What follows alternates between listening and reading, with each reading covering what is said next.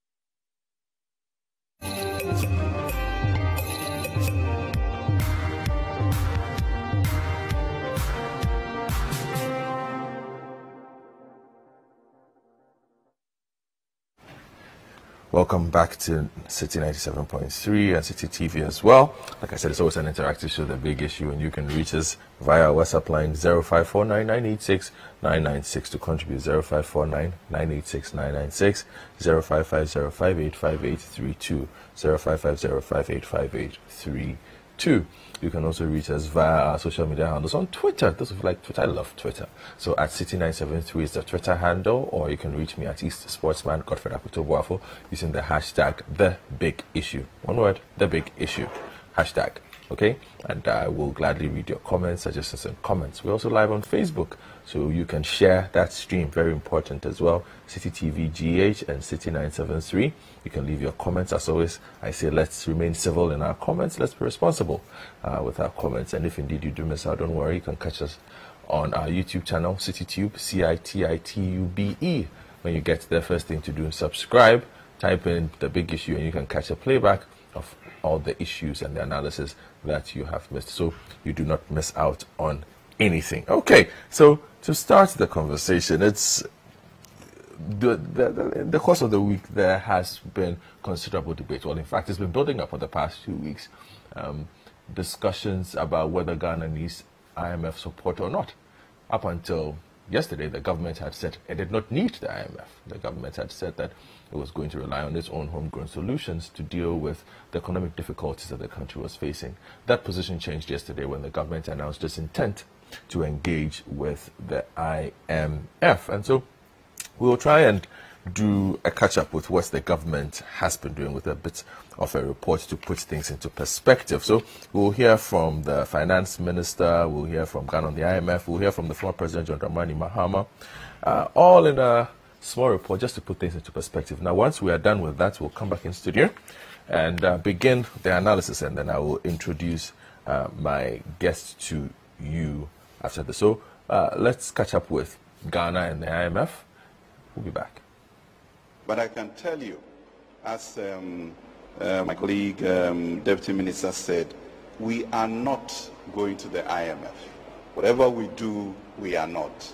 The consequences are there. We are a proud nation. We have the resources. We have the capacity. Don't let anybody tell you. Like when Joshua, Caleb, and the 10 others went to spy on the promised land.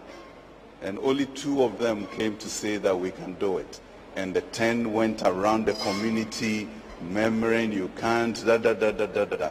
We are not people of short sight, you know. then we have to move on. Okay? So let's think of us as who we are, a proud, strong people, the shining star of Africa, and we have the capacity to do what we want to do. If only we can speak that one language and ensure that we burden share in the issues ahead. Clearly, the issue of Ghana having the capacity to think through the consolidation exercises and also discipline itself with regards to the 20-30% cuts, etc., that we have shown, clearly a direction that I guess even in a sense the fund may be hesitant to push any further with regards to that. It is well known to every economic and financial watcher that the real problem with our economy is not what we do not have. It's not that we do not have enough money to spend on priority needs requiring more borrowing. It is that we have borrowed too much, and a chunk of our revenue is going into servicing that debt, leaving very little for anything else. If this revenue were free and available to us, we would be in a much better place to meet many of our needs, and the rigidities and their attendant consequences on all sectors would have been eased. It is evident, therefore, that the solution to the problem lies with taking the bold steps to restructure our debt, to get some relief from pumping far too much revenue into debt servicing on an annual basis and channeling the savings into priority areas that will benefit our people directly.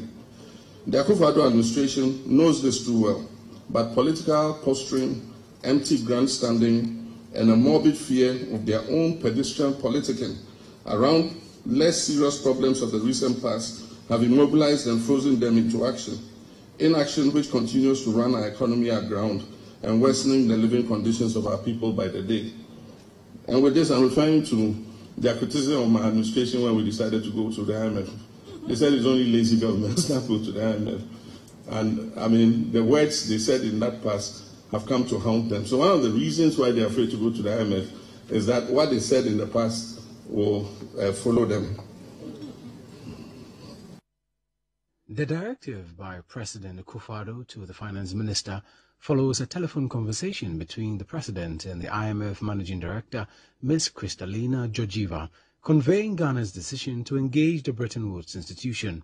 According to the Information Ministry, the decision to go to the IMF was taken at a meeting on June 30, 2022. The engagement with the IMF will seek to provide balance of payment support as part of a broader effort to quicken Ghana's build back in the face of challenges induced by the COVID-19 pandemic and recently the Russia-Ukraine crisis. The move comes on the back of a multiplicity of issues affecting Ghana's economy, including a worsening public debt situation, which has risen to about 391.9 billion Ghana cedis, or 78% of GDP as at March 2022, rising inflation, which has risen to about 28% in May this year, high fuel prices, cedi depreciation, among others. Former Finance Minister Seth Terkper, who has been calling on government to commence discussions with the IMF, says the move is long overdue.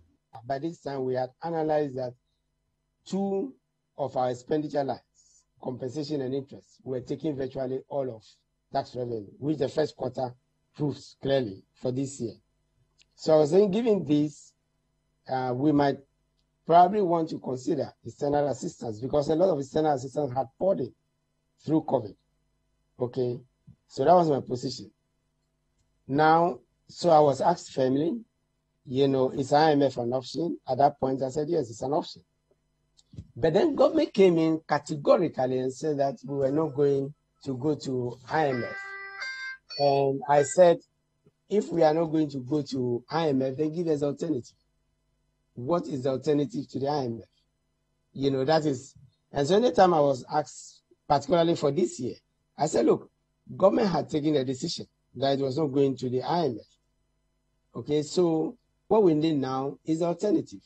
And in the absence of alternative, we are only waiting for the situation to get worse and to make the discussions, more difficult.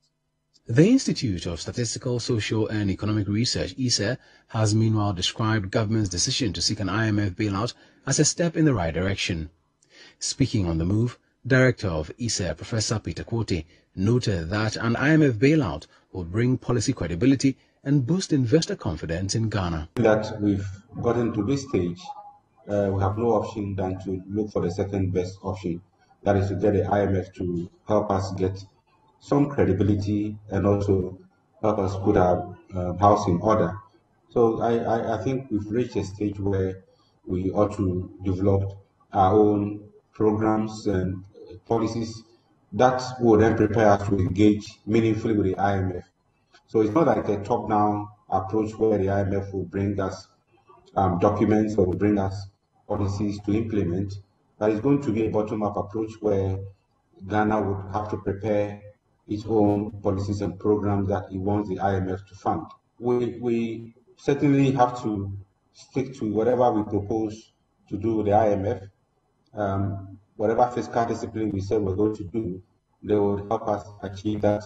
It will also ensure that there will be some credibility in terms of within the international space. The international community will see that yes, there is indeed like the headmaster in the block who will ensure that we are going to do what the fiscal or the hard choices that we should take, but we are having difficulty achieving them. So the IMF will bring some respite to us, but it also comes with a cost.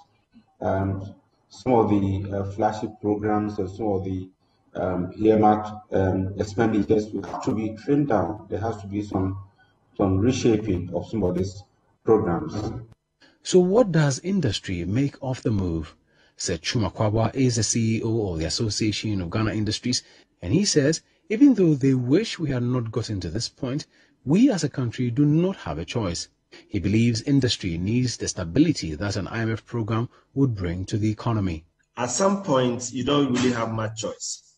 It's just like if you're on a sick bed. If you're on a sick bed, you take a bitter pill to be able to get out of the sick bed. And at this particular moment, we've had challenges in the economy. And some internal, some are external. We all know the recent challenges we've had with the COVID pandemic and the Ukraine war and the Russian war, and maybe our own internal challenges and indiscipline and all that. So all have accumulated into this. So the state we've got into, I think that it's a good decision and a good choice to make, that we need some bailout. And the bailout is necessary to give confidence back. As you rightly said, when confidence level is low, it affects speculation. People speculate into currency, people speculate into economies, people speculate into all kinds of things. And that affects the strength of our currency and all the implications that go with it. So at this particular moment, when you are having rising costs in terms of fuel prices, rising costs in feed, rising costs in inputs, and so many things, then you really need some stability. And going into IMF, if it will help bring stability, why not? I think at this particular moment, what industries need is macroeconomic stability, so that we can plan and predict. We can have reasonable range of inflation, interest costs, and so on and so forth, so that we can do our business as normal.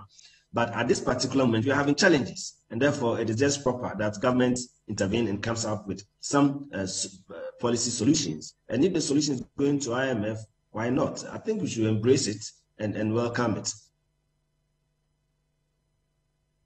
In 2019, Ghana exited its last IMF program, but in less than 3 years, the country is headed back to the Bretton Woods institution for a bailout. Despite the fact that the matter was not officially on the order paper of Parliament, Deputy Majority Leader Alexander Afenyo-Markin broached the issue on the floor. They were trying to create, by this candid decision by government, through a statement issued by the Minister of Information, it's as though they know nothing about IMF. You have been to the IMF, Mr. Speaker. You were not confronted by an international crisis. You went to IMF because of this management. Why are you now telling us that we are going to IMF? When you moved, Mr. Speaker, don't need a space. Mr. Speaker, when they were in government, there was no international crisis. You went to IMF. Other MPs spoke to City News on the matter. Just last month, the Minister of Finance organized an encounter with the media, and you heard him right. He said, whatever it is, the last thing they will do is to go to the IMF. So I was surprised when I saw the government is now running. They're not even walking to IMF. They are running speed to go to IMF. Just a couple of hours ago, Muhammad the Messiah told them that, look, go to IMF. And I'm happy that they have listened to him. One thing left is that they should fire the Minister of Finance, because Mama added it to the recommendation that he made to government. And if they don't fire him, we are not going anywhere. He will mess up whatever bailout that we are going to get from IMF. No government will say that I want to impoverish the lot or make people life uncomfortable for their citizens. No government worth its salt to do that. But certain circumstances beyond your control will lead to some hardships which we all agree to. So the MPP government has taken a bold decision to engage the IMF in a way that Ghana can get a program, obviously to implement that will in a long way bring about the economic stability that we all want. I've always said that Ghana first. I'm first a Ghanaian and second a politician. But I want to reiterate the fact that this administration has unfortunately delayed too long. It has taken them too long to take a very simple decision and to work very hard to get a program. What they've done today is something that anybody at all can do by engaging the IMF. What is critical is you get... So that was Kasalatu Forson wrapping up that report. And just to catch up with the statement that came from the Ministry of Information announcing this so that we get it clear, you know, exactly what the government was looking to communicate before we begin the discussion. It was a pretty short one. Minister of Information, the President of the Republic, Nana Addo Dankwa Akufo-Addo, has authorized Finance Minister Ken Ofori-Atta to commence formal engagements with the International Monetary Fund, devising the fund to support an economic program put together by the government of Ghana. This follows a telephone conversation between the President and the IMF Managing Director, Ms. Kristalina Georgieva, conveying Ghana's decision to engage with the fund. At a meeting on June 30, 2022, Cabinet indicated its support for the decision. The engagement with the IMF will seek to provide balance of payment support as part of a broader effort to quicken Ghana's build back in the face of challenges induced by the COVID-19 pandemic and recently the Russia-Ukraine crisis, signed by Kojo Nkrumah, Minister for Information. So that is how Ghana ended up announcing the start of its engagement with the IMF. Okay, so let's come in studio now and try and make sense of what is happening now. For perspective, this is not the first time. If it does happen, this will be the 17th or so time that Ghana will be going to the IMF. We'll try and catch up with all that in a bit, but let me just introduce my guests. I'll be doing this with Dr. J.K. Kwakye, Senior Economist, Institute for Economic Affairs. He'll be joining us via Zoom. Professor Lord Mensah, Associate Professor with the University of Ghana Business School as well, will join us. Joe Jackson, with Delex Finance, will join us. Dr. Stuart Chiampong also will join us. Former Deputy Minister of Finance and current Member of Parliament for Cape Coast South is here with us. Good morning. And Mr. Alfred George Thompson, former Deputy Managing Director of the National Investment Bank. So that tells you he's a banker, so he knows his money. Also in studio with us. Good morning, Mr. Thompson. Good morning. It's a pleasure to have all of you with us to discuss the IMF and all that. Mr. Nkisegana started quietly. But let me begin the conversation with Dr. J.K. Kwakye from the Institute of Economic Affairs. Dr. Kwakye, good morning. Good morning. Thank you very much for joining us. And I guess I will start this session with what you gleaned from the announcement that emanated from the offices of the Ministry of Information. Then perhaps I will take it from the process thereon. So what do you glean from the statement, first of all? Hello? Yes, sir, Dr. Kwakye, can you hear me? Yes, I can. Can you also hear me? Yes, I can. So my question was... I got your question. Okay, all right. Let's go then. Thank you so much. This decision announcement, came as a surprise. Dr. Kwachu, just a second, if you could please put on your video for us. Thank you. We're just getting... okay. All right, then let's go. Let's go. To put on the no problem. So let's go. So if you can hear me, then that's fine. Yes, we can hear you. Let's go. Yeah, I said that the announcement, came as a surprise to, I'm sure, a lot of people. I mean, it came so quickly. I would have thought that for government to arrive at this, decision, they would have done a lot more consultations with the Ghanaian public, because we are all part of this process. I mean, whatever decisions are going to be made finally will affect, Ghanaians. So I would have thought that the government would have done a lot more public engagement before coming to this decision. That is one. I mean, secondly, the announcement, is so short. I mean, as you read from the Minister of Information. And so it doesn't give us enough information as to, why we have decided to go to the IMF. I think some kind of explanation should be given to Ghanaians. I don't know whether that is going to come later, but the sooner we get it, the better. Is it because we are in a situation where people are taking different positions? Some people want us to go to IMFs, others said we should not be going and all that. So if government has arrived at this, decision, they should have given us enough reasons, to convince Ghanaians why they've decided to go to the IMF. That is also missing. So those are my preliminary remarks. I think we can go into more detail, as we go along. And I'm going to stay with you on the IMF for a while, because you've worked extensively with the IMF. So if you can just walk us through what happens next. Ordinarily, once a country starts formal engagements, what does that mean and what happens next? Okay.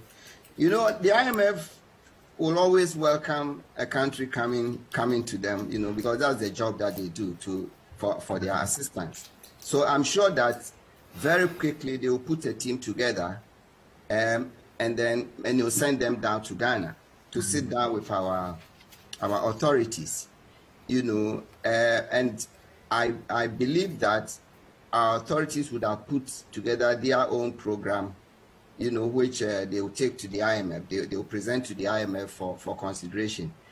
I think that is very important.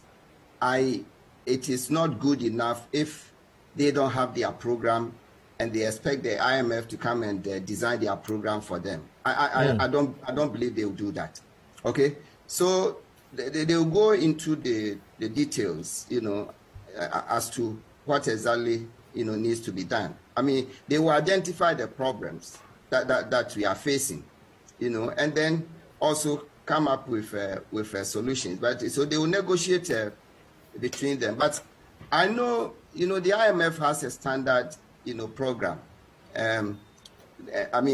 What they try to do is that now you are facing serious financial, crisis, imbalances in the economy. So the IMF program essentially is designed to, bring things into balance. Restabilize the economy, and then give you the kind of policy credibility that you cannot on your own secure it from the international community. Once the international community knows that the IMF is working with you, then of course they will give you the kind of trust or confidence that you need. I think the problem that government is facing now is that, even though some of us have suggested that maybe they should design their own homegrown program and they may not need to go to the IMF. I think the problem government is facing now is that they are not sure of the confines, the exact confines of the program that they will put together.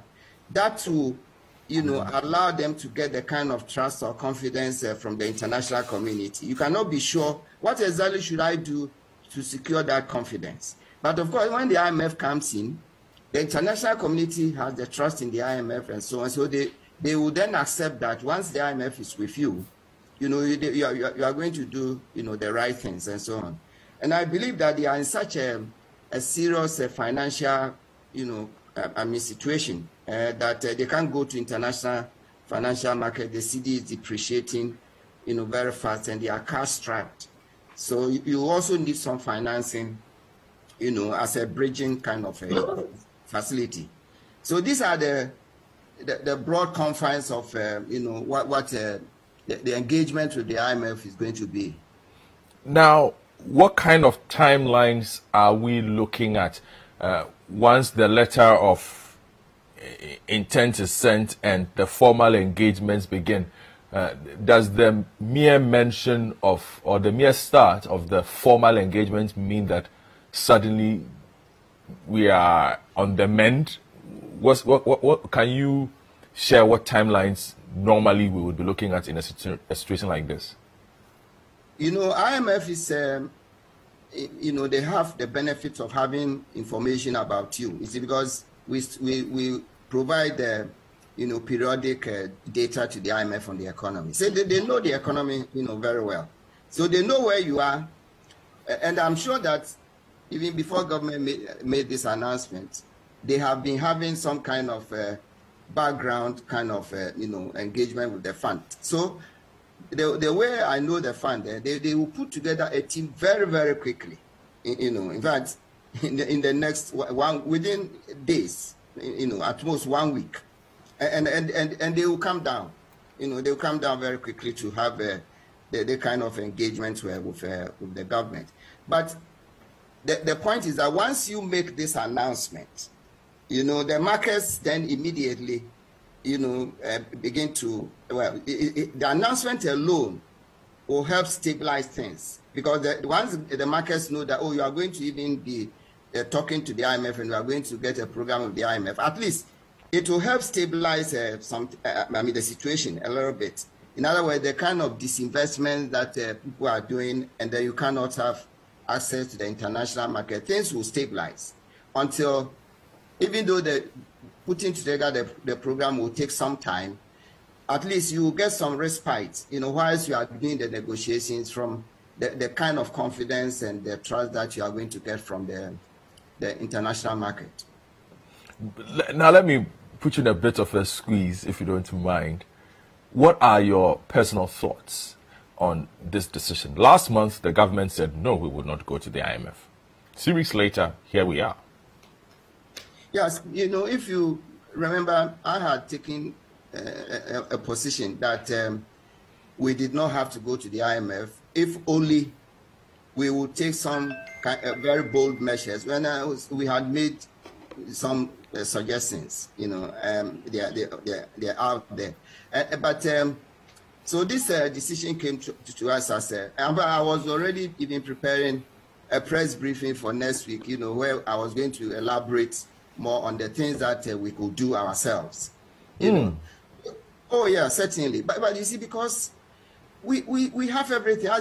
If you put the playback, that's some of the the speaking. I mean, the speeches that minister has made and the government. You will see that not long ago they were saying that we have everything. We have the resources. We have everything.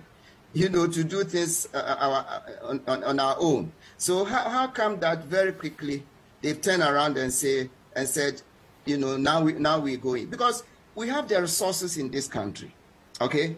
If you look at our natural resources, we have abundant resources there. Why are we not tapping those resources? And even when it comes to revenue, we are not collecting enough revenue, okay? So why should we become suddenly so much cash strapped? We are not collecting enough revenue. The exemptions, the property taxes, illicit financial flows,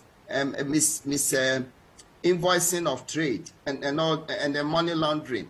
If you check all those lapses, you'll be able to increase your revenue envelope, substantially. And then of course you go to the revenue side and try to, rationalize the revenue, cut down some of the wastes, especially the expenses on some of the flagship programs and so on. If you cut down some of those expenses, you are going to be able to build, get if not even a surplus in your fiscal surplus. At least you are going to narrow the deficit, and then build enough buffers. You see, the problem with this country is that we have not over the years built enough financial buffers, economic buffers. You see, so that's why we are in this kind of situation. We don't have any financial buffers to fall on when we were hit by these external shocks. Because it's not only Ghana that has been hit by these external shocks. Our peers, in Africa, elsewhere, they've all been hit by these financial shocks. But those of them that had built enough buffers will be able to accommodate these shocks, much better than we have done. All right, then, Dr. Kwasi, thank you for your initial thoughts. Hold on for me. Let me talk to Mr. Joe Jackson from DLX Finance. Joe, good morning. Good morning. Good to be on your platform. Great to see you. And a shout out to all your listeners and viewers. As always, a pleasure to have your rambunctious personality with us this morning. But Joe, let's get to it. You have been making this call for quite some time now. A bit too late, you think? First of all, it's a bit late in the day. You see, you don't wait till you have a sore on your toe. You're a diabetic. You have a sore on your toe. And when you go, they'll cut off the toe. That's what the doctor says. And you say, I don't want my toe to be cut off. And so I wait. But the time I get to the next time I go to the hospital, it's my whole foot that must be cut off at the ankle. I still resist. Very soon, my leg is going to be cut off above the knee, or worse. I think we've known that we're heading in the right direction, and if we could have fixed this ourselves, we would have fixed it long before all this came to the head. Simply said, we can't fix these things ourselves. We don't have the discipline. We don't have the willpower. We are hamstrung by partisan politics, throwing a bit of corruption. So, hey, we're going late, but better late than never. How late are we?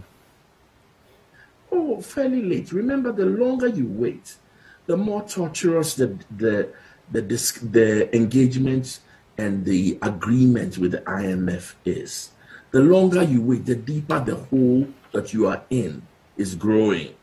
So we're pretty late in this phase.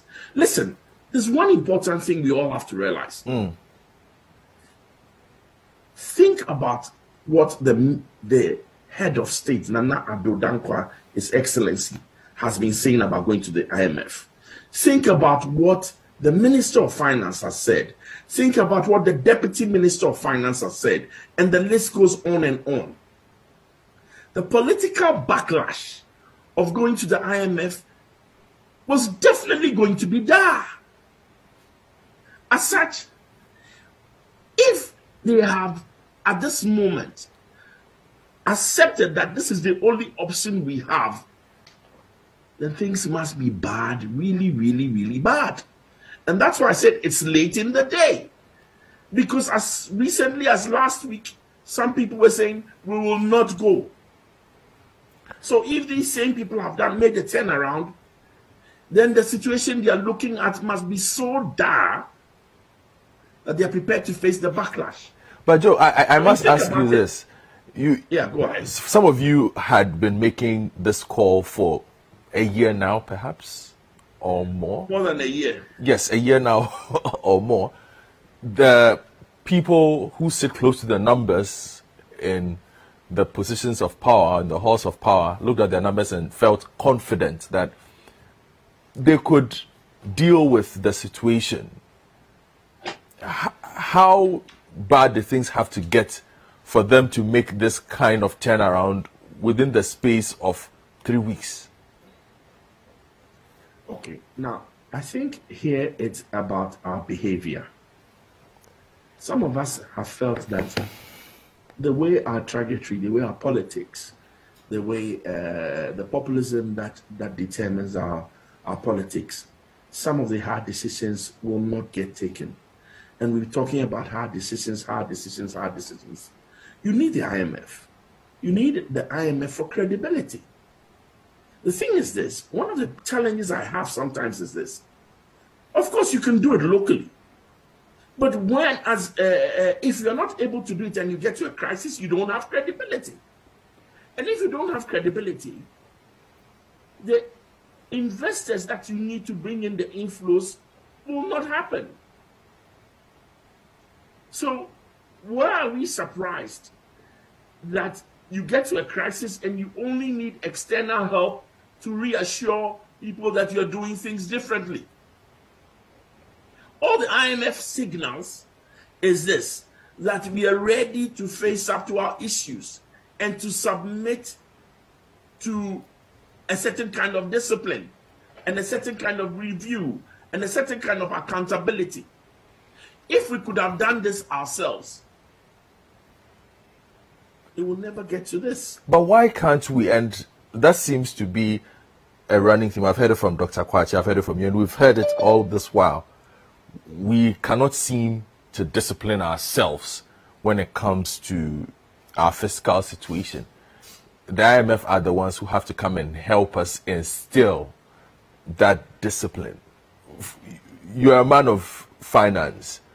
When we say discipline, why do we lack that discipline? It's the kind of politics that we play. Listen, our politics are characterized by extreme partisanship. Our politics are characterized by populism to court the public. Throw in corruption, and you've got a fatal mix of explosive issues. If there's partisanship, hard decisions are harder to take because everybody will use it against you and will not look at the issue on the merits of the issue. So what happens? We keep kicking the can down the road. We postpone taking the hard decisions. And we think we can borrow forever. We think we can throw money at it. But at some point, you have to show you have discipline. If the issues are polarized, how do you take the hard decisions? If you need to be populist to court the public, how do you take the hard decisions? So the reason why some of us think that in this current dispensation, the way it's turning out to be, that we will still keep going to the IMF, is that there's an inbuilt factor that makes it difficult to take the hard decisions. Now, look at how difficult this decision has been. It's been difficult because if you had gone to the IMF, instead of assessing the issue on the merit of it, they would have had, there's a huge political backlash. That's what is happening. It's the politics of the day. Let me ask you this. There are those who have said, and I'm taking you to the man at the front of this, who have said, or let me just put the question straight. Is the economic ideology of the finance minister a problem? Listen, I don't think the economic ideology of the finance minister is a problem. We all know what it is to be done. Remember that I'll take you back 6 years ago. When the finance minister came to power, he talked about fiscal discipline. He talked about the lack of fiscal space. He talked about raising revenue. Go and read the first budget statement of 2017. Those issues are all clearly laid out. The things we have to do to fix our problems are not rocket science. They don't require an economist from the IMF to come and tell us what to do. We know what to do. But knowing what to do and doing it, that's where the problem lies. So it's not about ideology. On both sides of the divide, we know what to do. Go and read the President Mahama's statement. it's orthodoxy about how to fix the problem. Go and read the minister's statements. It's all about the same thing, except when you get to power, the politics change the equation. Look at our every party, when it's in opposition, prescribes the best medicine, knows the best. Let's wait for them to get to power, and then things change. I don't think the problem is the ideology of the finance minister or anything. The what we have to do is textbook stuff. It's not rocket science. It's not what we have to do to fix the economy. Does not require a Nobel Prize in economics. All right, Joe. Let me hold on for me there. Let me talk to Theo, and then I'll come in studio and talk to Mr. Thompson and Ricketts Hagan, and then go to Professor Mensah. Theo, good morning. Good morning, my brother. It's been a while. Yeah, no, doing well, except that we find ourselves in very challenging times, and I cannot help but align with a lot of the thoughts that Uncle Joe has shared. Let me just ask you this. I'm reading something here, and it says the IMF doesn't like basket cases. Are we a basket case? No, I don't think we're a basket case, but we are almost there. For me, the worrying thing is that you can literally replay this conversation 6 years ago.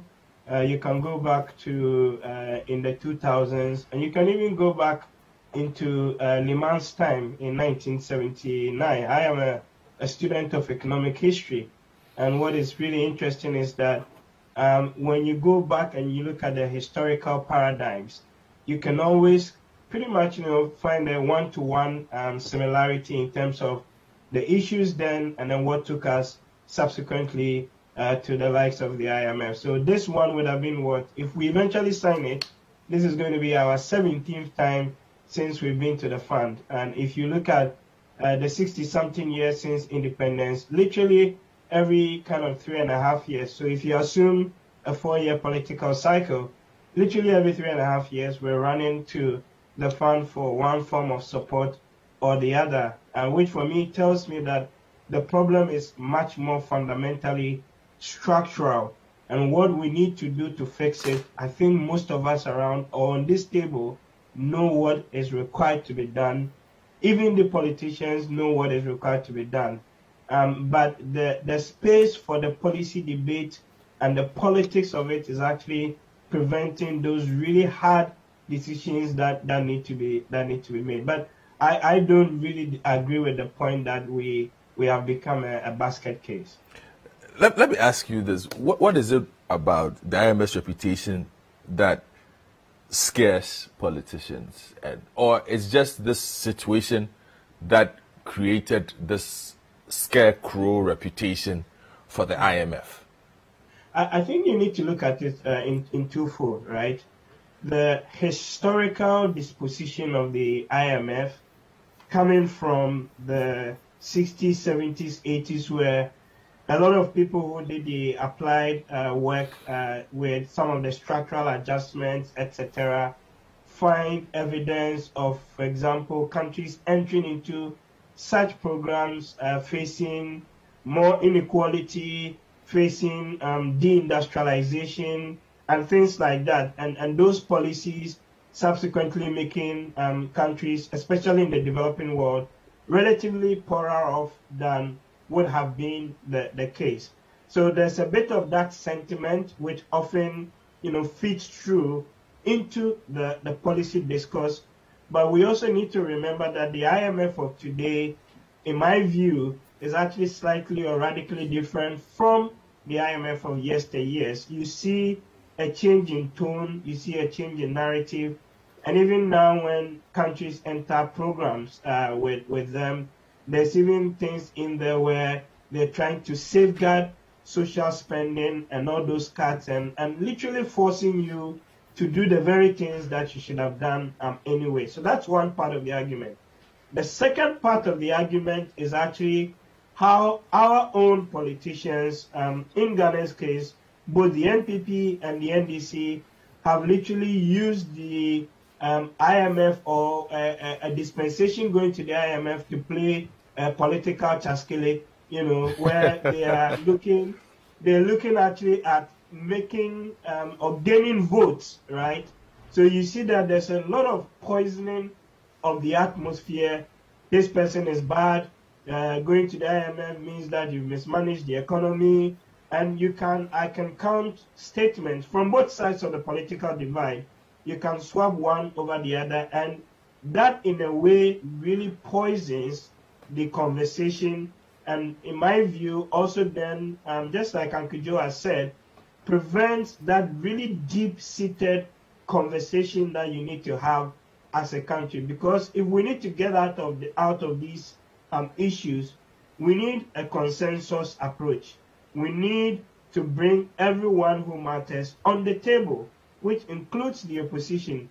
But in an atmosphere where you have this deeply entrenched and perverse politicization of the issues, then everybody, is trying to shirk responsibility.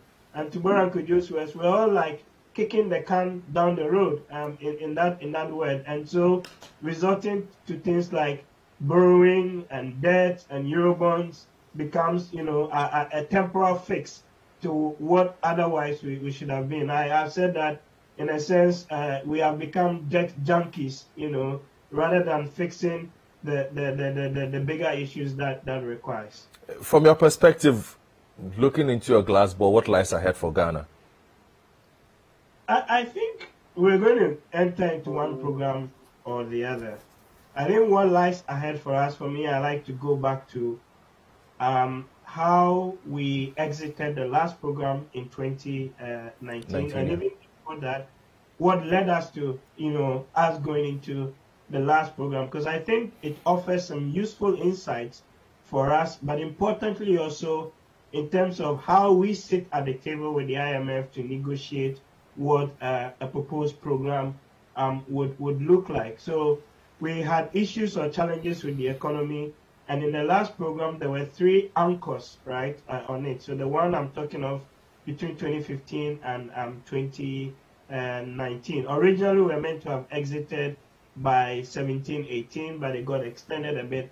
The first anchor of that program was to restore debt sustainability. Back then, our debt was unsustainable, and currently, as we speak, is the same sort of thing, right? And within that debt sustainability, there were a couple of details around having to take some front-loading of your fiscal adjustment, in basically having to cut a lot of your spending, and there focusing on containing your wage expenditure growth. And if you recall, we even put a freeze on hiring, on net hiring in the public service. And then there was also something around pursuing some of the reforms around public finances, improving budget transparency, fixing the payroll, and what was also there was that they also safeguarded some of the social spending. So things like LEAP actually were expanded during the period. So that's one. The second aspect of the last program was to strengthen monetary policy. And it's interesting that only 3 years after exiting that, currently the inflation targeting framework which the central bank is pursuing, in my view, is not working. And if you go back to look at what we sought to do back then, one of the key things was to end the central bank's, deficit financing of the budget, because that was one of the major drivers of inflation in the country. So that's possibly one of the things that we'll have to look at as well. And then thirdly, the last aspect of the last program was actually preserving the financial sector. So we cleaned up the banking system and made it a bit more kind of robust. But the first 2 points I made on debt sustainability and on monetary policy coordination, I think are things that are going to very much on the table in our conversations with the IMF. And what this would do really is to bring some sort of policy credibility and allow us as a country some breathing room to fix the problems. But my worry is that if we don't have a consensus or bipartisan, or national approach to these issues, we will be back at this table only a few years from now, and we'll still be talking about another IMF program. All right, thank you very much. And Dr. Theo Acheampong also sharing his first thoughts. Let me come in the studio then and talk to a banker. Mr. Alfred George Thompson is a former Deputy Managing Director of the National Investment Bank. So you play with money, and I'm sure that when you heard the announcement, you had some personal thoughts. First of all, I want you to share those personal thoughts with me, if you can. Ghana back to the IMF, number 17. I'll say good morning, and I'll say thanks for inviting us here. My brother Ricketts, all from Cape Coast, so we come to talk our fancies here.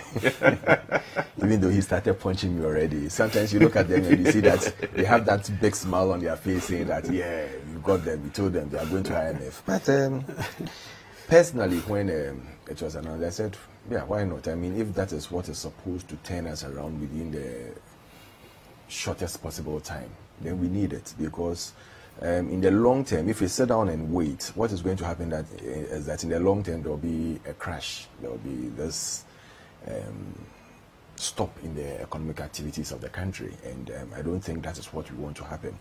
I have traveled around recently and I see what is happening in other countries, and I don't think, looking at it, we want to get to that stage. So taking this decision at this point is a bitter pill, but it's a good thing that the finance minister has taken up.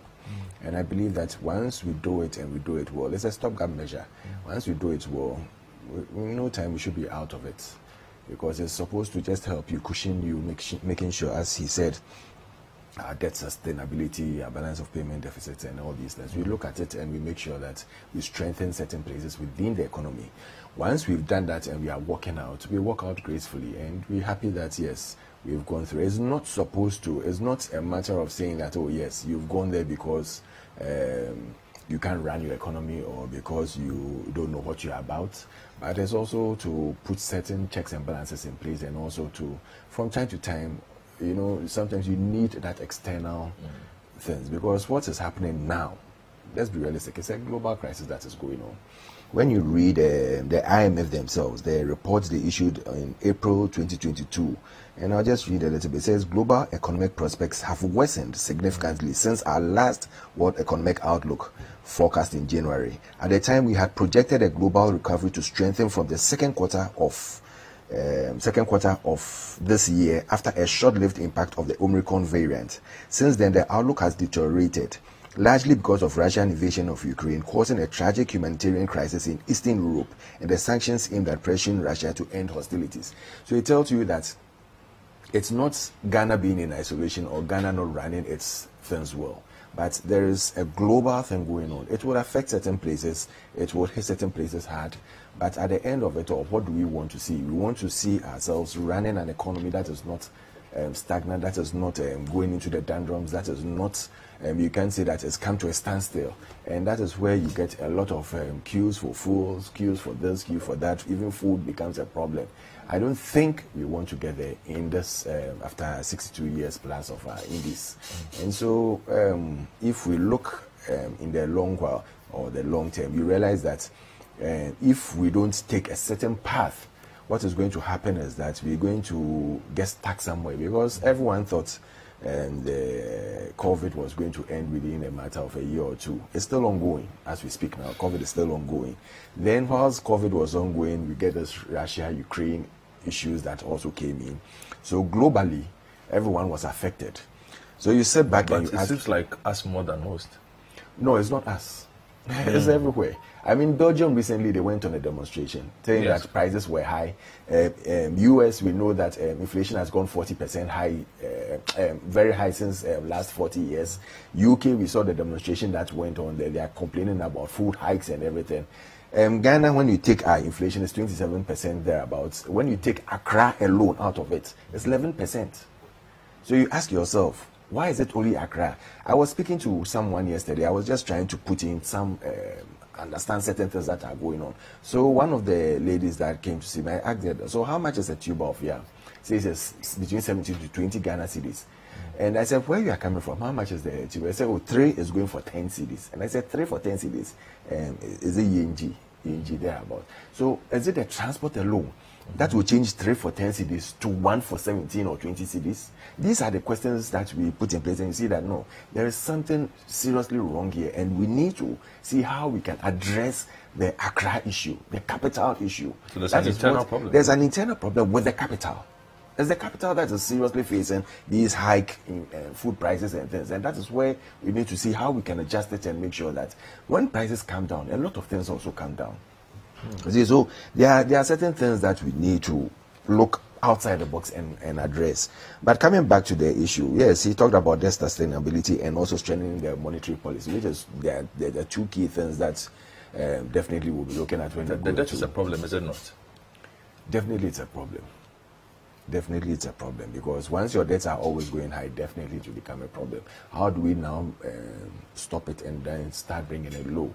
And how do we also have internal growth? And you see, that is why the president kept on saying that we should look at Ghana beyond aid. How can we also do things that people will come back from us, export, and also make sure that we also cover ourselves in all these crises? Because everything comes to your production level. How is your production level going? How is your balance of payment levels? And you read from the minister's statement, or the minister's statement, that our main thing is the balance of payment, to make sure that our balance of payment is not in the bad situation. So we are looking at all these things on the whole, just to make sure that we sustain a situation that will not put ourselves into trouble. We shouldn't sit down and wait. Then when we get there, we throw our hands in despair and say that, hey, what is going on? Whilst we are doing this, we are also doing putting in measures internally that would also help us cover and make sure that we come out of this as soon as possible.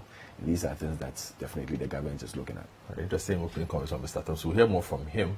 We'll take a quick break. When we return, you'll hear from his Cape Coast buddy, the Member of Parliament, Cape Coast South, Yadabu Kukuri Kitegen. We'll also hear from Professor Lord. That's the big issue. Be right back. Welcome back to the big issue on City TV and also on City 97.3 FM. For those of you who want to send messages as we discuss Ghana's return, or Ghana signaling its intent to return to the IMF for some relief, you can do so via 2 WhatsApp lines, 0549 986 996, 0549 986 996, and 0550 5832, 0550 5832. Again, 0549 986 996 and 0550 585832. For those of you who want to reach us via Twitter as well, at City 97.3 or at Godfred Akotobuafo at East Sportsman. Use the hashtag The Big Issue, and I will read your comments as well. Streaming live on Facebook, on City TV GH, and on City 97.3 as well. And a couple of messages have come in just before I get to the Honorable Ricky Hagen on this matter. Daniel from East Legon says it's good to eat humble pie. When an unstoppable force meets an immovable object, it surrenders. The government and the opposition must work together on this one. Good morning, Godfred, says Jones Adoboy. Who would have thought that the best economic team ever led by Baumia will succumb to an IMF program? Indeed, the fundamentals are really weak. Going to the IMF is not a real headache for the president. After all, IMF is not an abattoir that kills. The issue is how the world is going to know the true state of the Ghanaian economy. Edward from Achimota Hills Estate is unhappy this morning, says the president must sack the finance minister as a matter of urgency and principle. He is an avowed anti-IMF person in his own words. He should have resigned by now if we lived in another country. Since he's vehemently against going to the IMF, he is the wrong person to lead the country's current program. I suggest other equally qualified people such as Dr. Sikbi Ebua and others. Alan in Chantain says, Kenofarata doesn't seem to understand this macroeconomic, structural economics thing, but does want to be tagged as a failure. Where we have reached, it's not about bond markets anymore.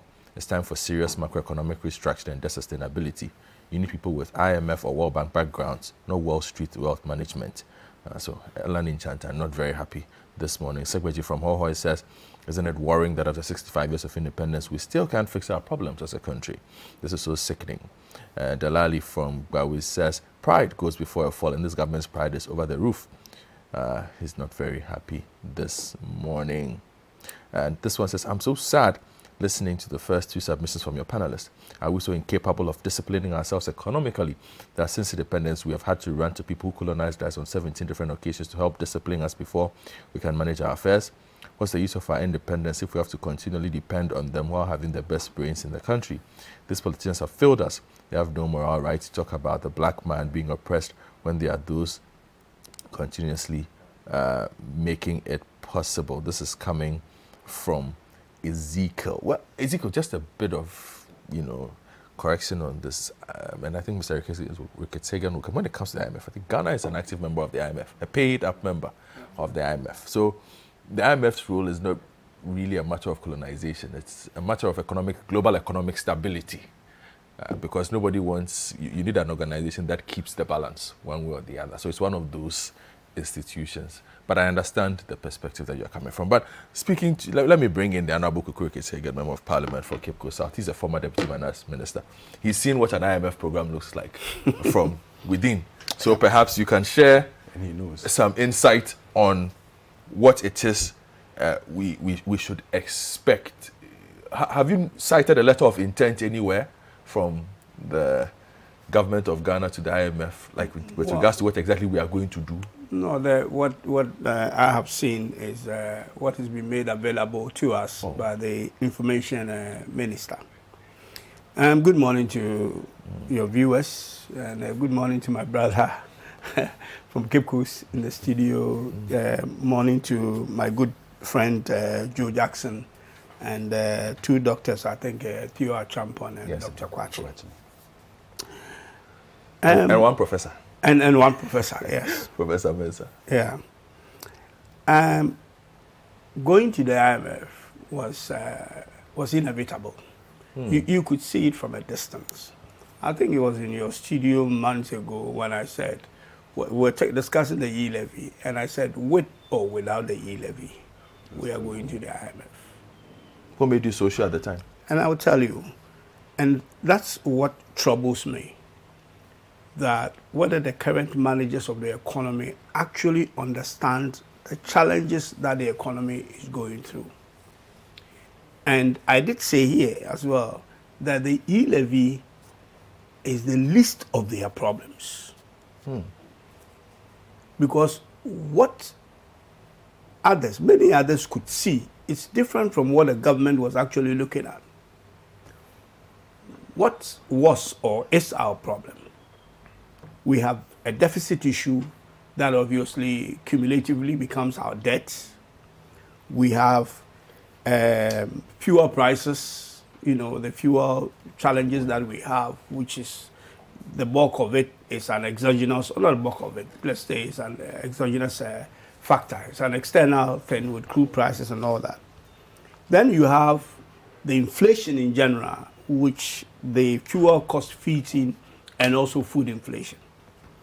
Then you have interest rate recently, which is being caused by the Bank of Ghana because they've taken over the fiscal job, and trying to resolve it with monetary policy.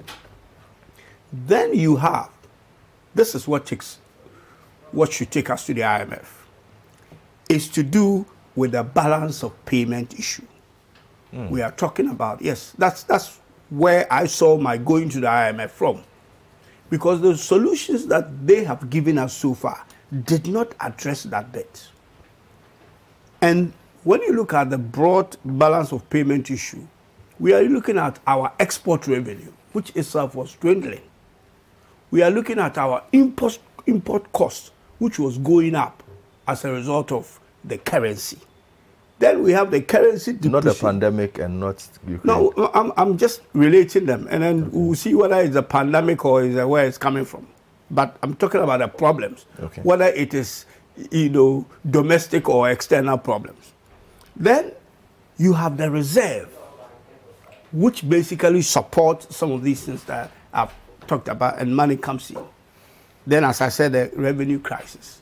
Now, as a result of what is going on around the world and structural issues with the country itself, where we don't add values to, you know, things that we export and all that, our export revenue was dwindling. It's been dwindling for years. Then, on the other side, our import costs, because we spend so much money bringing things into the country, and these are hard currencies, which obviously affect, because you have to mop up the dollars to be able to get these things, which create the currency crisis. And the reserve, which is basically money coming in from our export revenue and also from, you know, loans like the Eurobond and all that that we were getting to, which was those were short-term measures. And then the cocoa syndication money, which was coming in every year, right about 1.5 billion. These are hard currencies. These are not e-levy problems. So the question is, if you want to support your currency that is depreciating, you need your reserve. That's a textbook. You need your reserves to be able to do that. Now, when you have reserves that you cannot use, but you are using this as a trophy, and by that I mean we have like 7 billion, you know, the government likes talking about, we have 7 billion, you know, what is it called, reserves, which is 3-4 months import cover and all that. The question you ask yourself is that, what is that money doing? If we have that much, why are we struggling in containing the currency? Why are we struggling in paying our external debt? External debt is also part of it, because also a hard currency. Why are we struggling in supporting the balance of payment? The answer is simple. In the past, we were getting things like the Eurobond and things that I mentioned coming into our reserves in hard currency. And I'm emphasizing on the hard currency. So when you have them in dollars and all that, you're able to use it to support your currency. You're able to use it to pay your external debt. You're able to use it to cushion both the export and the revenue and that. Now, if we are not, we've been downgraded, and as a result, we've not been able to go to the capital market to get this hard currency, and Concours syndication itself was not working properly for us to get the annual 1.5 billion, which roughly is about 4.5 billion if you take the Eurobond they were doing in the last 2 years of 3 billion. So 4.5 billion was coming into the country every year to support the reserve and all the things that I've mentioned. So if you don't have any option of how you are going to replenish the reserves or getting money in, but you keep the reserves there and watch the currency depreciation as if you are watching a paint dry, then you are going to have a problem. So the question for me was, okay, get the e-levy. The e-levy might help you to maybe clear your domestic debt, for instance, because if you have the e-levy, probably you would not be going for domestic debt. And let's separate the debt here. We are talking about domestic and external debt. External debt comes in dollars, domestic debt in cedis. So if you bring in the e-levy, you'll be able to take off some of the domestic debts off the table and replace it with a e-levy. But you haven't got a solution for your external debt, how you reduce your external debt, and all the other things that goes with it. So you can bring in all the cedis you want in the system, whether e-levy or whatever that you do. But if you have not addressed the hard currency side, the reserves, the currency, the export revenue and all that, then in the end, you will have to end up at the IMF. What does the IMF was set up primarily to deal with exchange rate. That is the function of the IMF. When they set it up in 1944, that was its job. To deal with, that's what we always talk about, balance of payment support. And then later on over the years, IMF, World Bank, they all started pretty much doing the same thing. But their main function, so any country in the world who is a member of the IMF, when you are having challenges with your currency, where do you go? You go to the IMF. When you go to the IMF gives technical and all other, assistance. When you go to the IMF for that stopgap of getting currency to for getting hard currency to address your problem. Then you move on from there. Over the years, other things have been added as we talk about their sustainability, monetary, and all that stuff that they do, the discipline that we talk about. Why are we afraid of going to the IMF? You asked that question. We are afraid of going to the IMF, particularly this government, because of the things they have said about the IMF in the past. But then historically, the 16 times that we talked about having been to the IMF, historically, it looks like IMF hasn't really worked for us. The question we need to pause and ask ourselves is that, is this the IMF that hasn't worked, or it's us as a country that have not really done the things that we need to do? Well, it looks like historically the IMF hasn't worked for a lot of countries. No, it's always the problem. It's not only us. Yes. Because the IMF, if you look at the IMF program, why do we go there if it hasn't worked for us? The IMF program is supposed to bring some discipline into your economy. Things that you are supposed to be doing, but you have failed to do.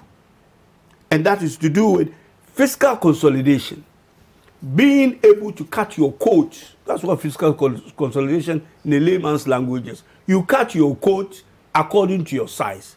They talk about rationalizing expenditure and bringing measures to enhance your revenue. That's basically what the IMF program is about. Okay? Now, we go into this IMF, what the economists will call as a contractionary policies. You go into the IMF for these policies, then you come out and start an expansionary policy, which is basically doing the reverse of what you went into IMF for. A typical example is this government when they came into office. They inherited the IMF from us. Right or wrongly, we went. We were bastardized, whatever. They came and took over. When they took over, there was a contradiction between the policy being pursued by the government and the policies of the IMF. We started with this debt sustainability and cutting spending and all that. What did the government do? And probably we didn't watch that. The very day we left the IMF was the same day we started our return to the IMF. Because when 2017, when this government came in, they have a number of flagship programs and all that they wanted to do. These things increases government expenditure or government spending. IMF is to cut spending. So they were doing the opposite. In terms of measures to enhance revenue, what did they do? When they came in, they cut what they call nuisance taxes. Now, taxes are tax revenue. So if you are supposed to enhance, tax revenue, and you are supposed to rationalize or cut the expenditure, and you are doing the opposite because you have 1D, 1F, free education, which is a good thing.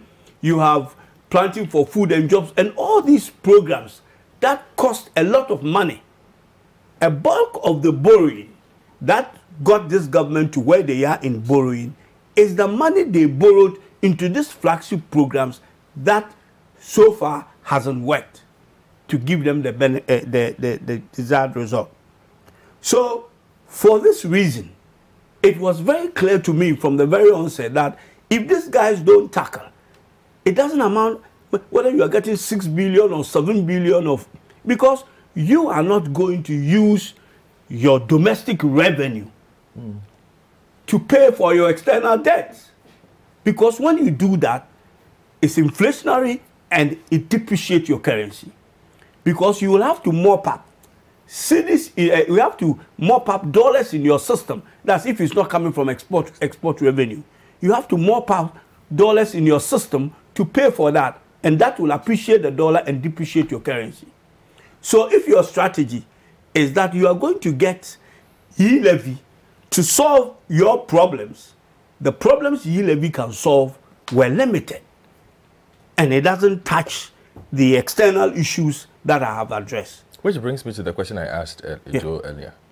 So the finance minister and his strategy, you have a problem with it?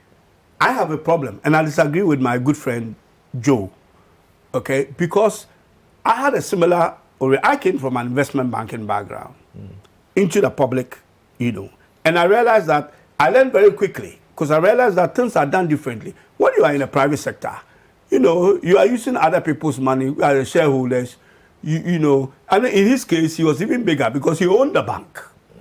Okay, so he made certain decisions unilaterally, perhaps, and was not accountable to any public purse, to anyone. He was only accountable to his shareholders, some of whom are probably friends and relatives and all that. So his problem is that he has not been able to understand the way the public sector actually works.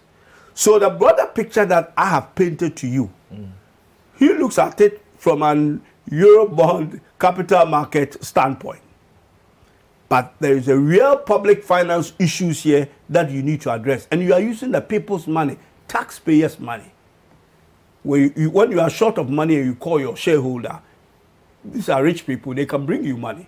But it's not always that you call a taxpayer and you get the money. And that's what the yield levy is telling us at the moment. So, with all these problems that were created, also you have the wasteful expenditure, the reckless expenditure, the lavish expenditure. This is probably not peculiar to this particular government, but it's probably much more bigger. Okay? And then you have the lavish lifestyle, which has been going on, you know, that when we say you are taking a 15,000 an hour US dollars flight, now you go for 20, you know, that sort of thing. So, but this probably will be, I don't want to make it political. I want to bring the economics of the matter. Let's keep it economic. Economics of the matter here. So, this is fundamentally the problem. We have a structural problem in our economy that requires a long-term solution. But we have immediate problems, partly by the COVID, partly by Ukraine, you know. But what these things have done is that they have exposed the structural problems that we have in our economy. So they are not the structural problem. And, sorry? Well, if you listen to the government side, they are saying, because the government's narrative, the final paragraph, build back in the face of challenges induced by the COVID-19 pandemic. And you know, they're going to blame recently. Because what they are doing now is that they found someone to blame. COVID, Ukraine war. The next, you know who they're going to blame next? When they go to the IMF, the blame will be on IMF. That will be the IMF will come. Yeah, they will say, because of IMF, we can't do this. Because of IMF, we can't do it. Which is not even true. Again, another thing that makes us find the IMF a monster. You have 2 minutes. Yeah, a monster is that we talk about the IMF. We talk about the IMF as if IMF is the one causing us the problems. Okay, when you have a public sector workforce of 600,000, what do you know your public sector should actually be? We've been going through this ghosts and all these things. 400, you know, I'll tell you, we did some biometric things and, you know, we are still where we are. When you have 400,000 people who should actually work in your public sector and look for opportunities to create jobs elsewhere with government programs, you decide to load it to 600,000. 200,000 people are not being productive, but they are collecting salary for it. That you can confirm. Yes. Yes, of course. Well, I've been there. We've done this. We've been battling ghost names for forever. Okay. Then what happens? Then you have IMF comes in and say, hey, you have 200,000 people more than you should have. So please, freeze employment. And you say IMF is not allowing you to employ. IMF is actually saving you because you have created a problem that you don't know how to get out of it. Whether it's by politicians loading various departments and agencies with people or whatever, we have created that problem. So IMF comes in and says, look, you can't do this, you can't do that, you can't do that. This is the discipline that you were asking Joe Jackson about, which we have not been able to do for whatever reason, political, whatever. And these guys have coming in, and now you are saying that you are calling them a bad guy, that they've given you policies that you should have implemented in the first place. On the finance minister, I really think that he's now a beleaguered finance minister. And his performance has been abysmal.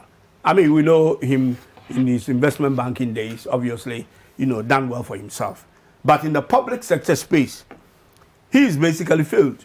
And for me, the decent thing for him to do is to resign. And the reason why he should resign is that this is someone who doesn't believe in the IMF. And I think one of your guys who called him.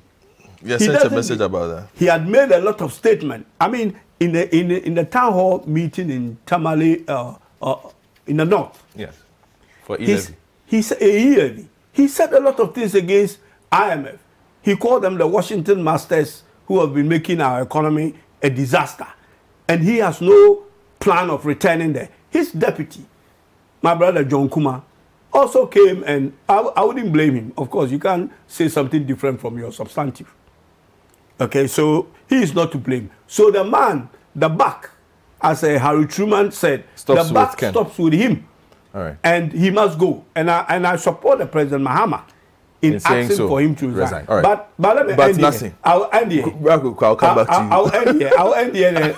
I'll come back to you. Don't worry. Just let me end here. When you have a finance minister who is your star player, who is wearing the captain's armband, who is your relative, if you have to relegate, take him out and bring someone else in, who are you going to bring? This is Nana Akufo-Addo's headache at the moment. The Member of Parliament for Cape Coast South, the Honorable Kuku Ricketts-Hagan, and Mr. Alfred John Thompson is looking at him in bewilderment. The note is done. I thought you were going to give him like 2 hours. No, because it's okay. Like Professor Lord Mensah, that will probably good morning. Depress people. Professor Lord Mensah, good morning. Prof, are you with us? Please unmute your microphone.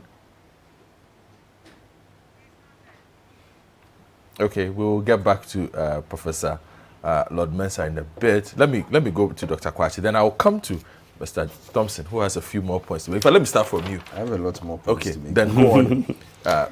You've heard Mr. Ricketts, Honorable Ricketts-Hagan, on the points he has made on what he sees as being the IMF's role in this. And of course, he situates the government's role in the current situation that you have disagreed with, obviously, in your initial comments.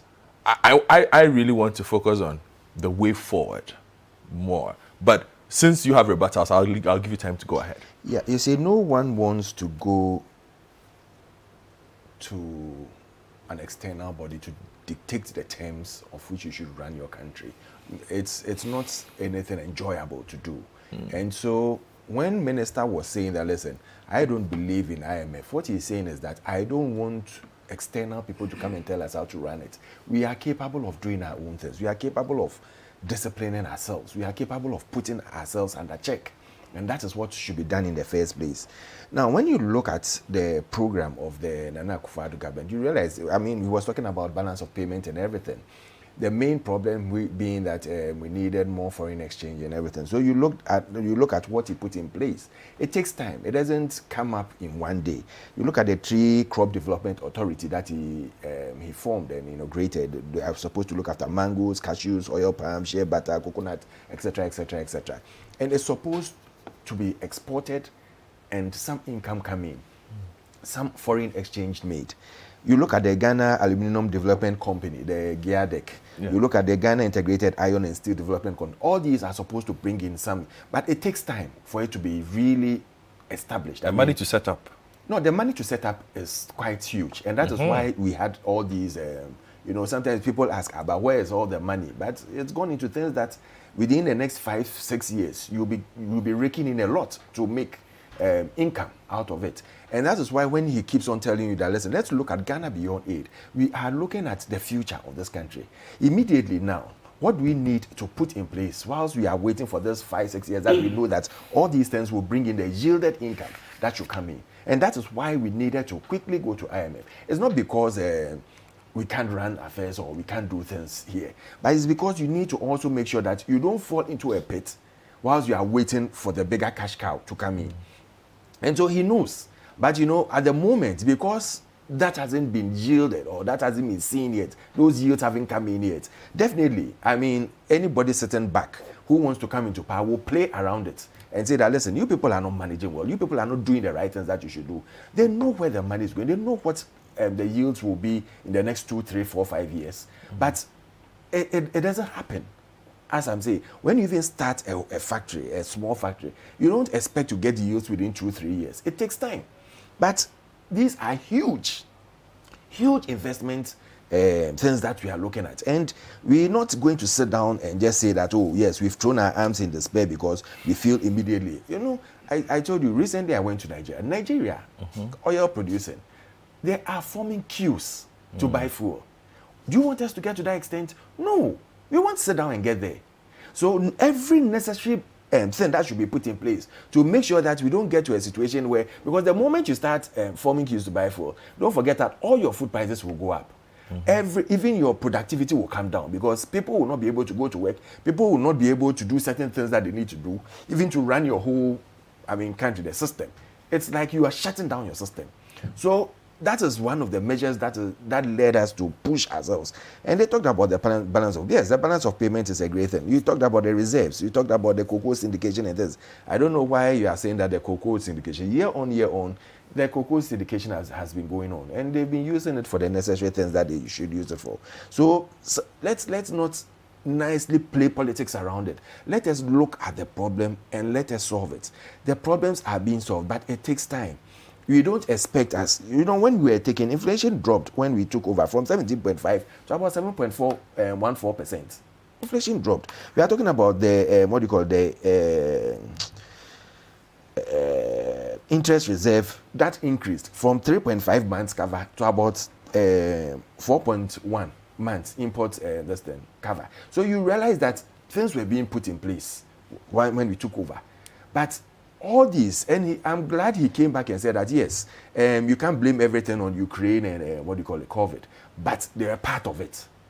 Everything comes back to the main issue. What is the issue?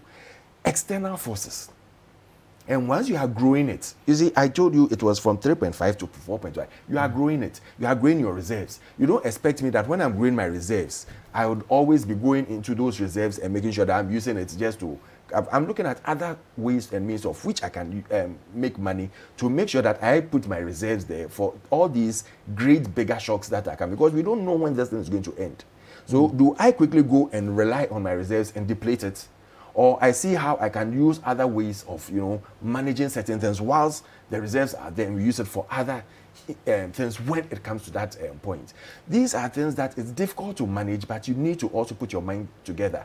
And seriously speaking, I am telling you, we've been there before. We've come out of IMF. We took over when we were in IMF. We managed the situation and we came out of it clean.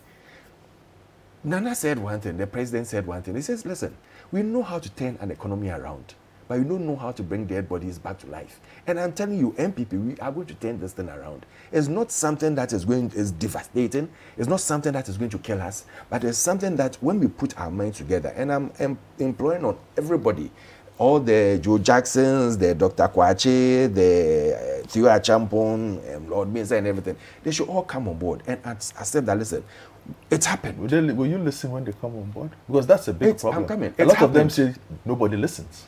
Okay, let me finish. I'm saying that this happened. No, but you're making a call. It's simply happened. telling you that they are there. When you don't listen. When I said when they come on board, listen, there's only one person who holds the steer. When the good side comes, you blame him. You praise him. When the bad side comes, you blame him. So definitely you bring your mind. Listen, sometimes when you sit in the chair and you are here, A will come and tell you this, do this. B will come and tell you do this. C will come and tell you do this. It's for you to choose which one to do. A will think you are not doing his, but C will see that you are doing his. Okay. B will see that you are not doing this, but A will see that you are doing it. So you see, sometimes you will think, you sit there and you say that, I advised them and they didn't listen. But he's listened to someone else. He's looked at it and said, okay, let me go this route and see whether it will help. Or let me go this route and make sure that I put things in place and it helps all of us. What I'm saying is that whatever the decision, let us all come on board. Let us hold hands and say that, listen, it is about Ghana. It is about this country. And we want to see the light, because there is light at the end of the tunnel. And I'm telling you, we can see that light when we hold our hands together and say that together we are going to do it. And we can do it. I know that we can do it. We've done it before. We'll do it again, and won't do it alone. We'll do it together with the Ghanaian people and fought the Ghanaian people. All right. A call to bring all hands on deck from the former Deputy MD of the National Investment Bank, Alfred George Thompson. Professor Lord Mensah, good morning. Thank you for joining us.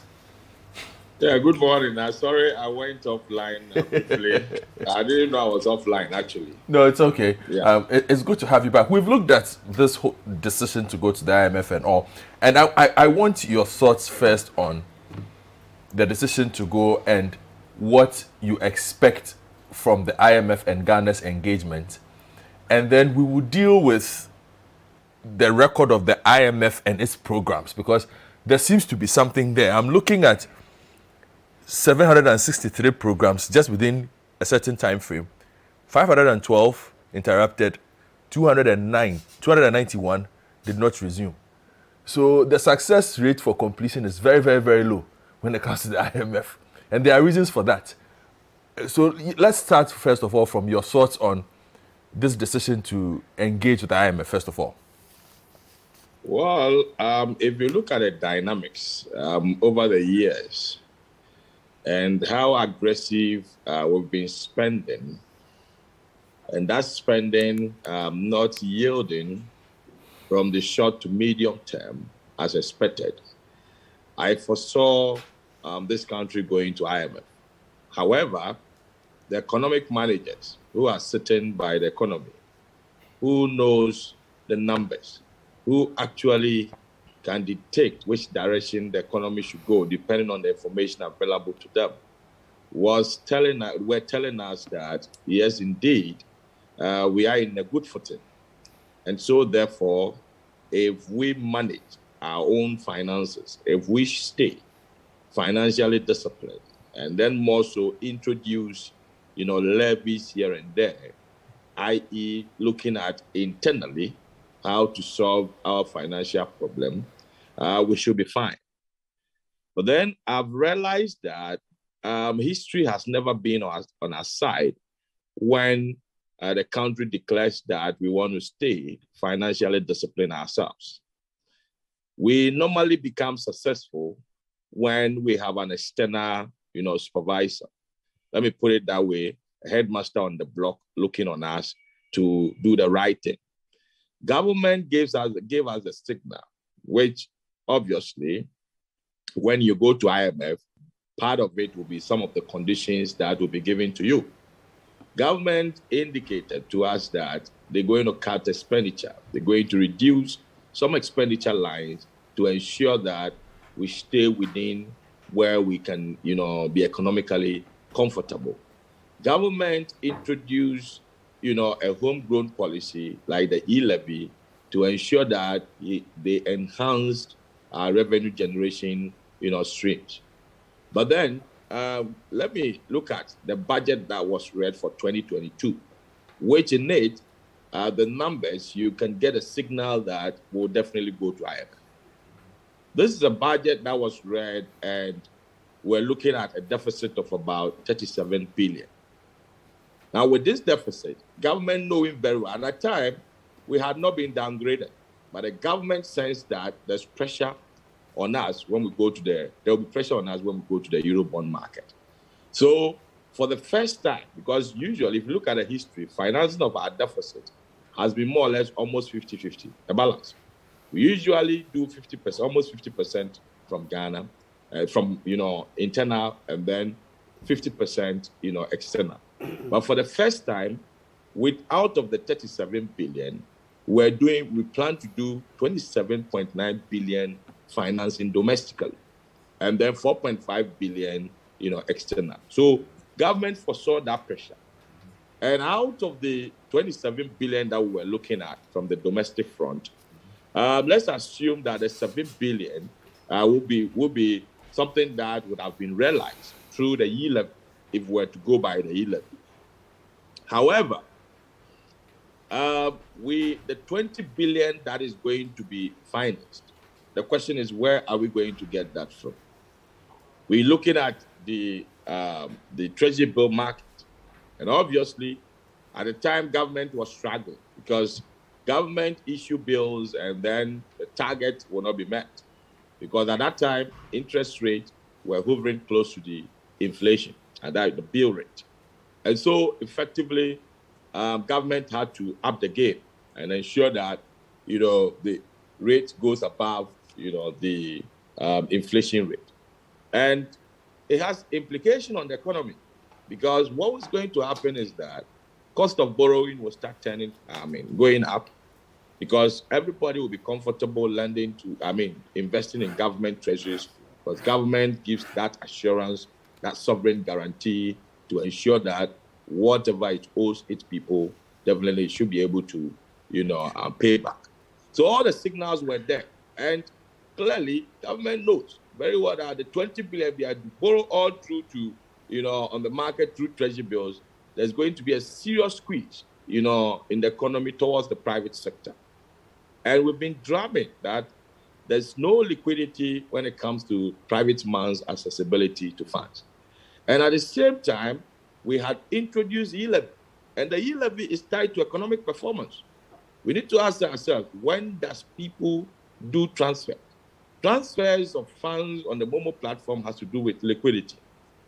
Businesses are doing transfers, individuals will be doing transfers, only when there's funds available. So when the economies are not doing well, you will definitely not realize the target that you set for e-levy. And as a result of that, obviously the main alternative would be that we go to the IMF. But you see, if you look at our history, I think the earlier presenter or the second presenter was giving us the frequency of our visit as a country to the IMF, and then, the possible benefits that we gain.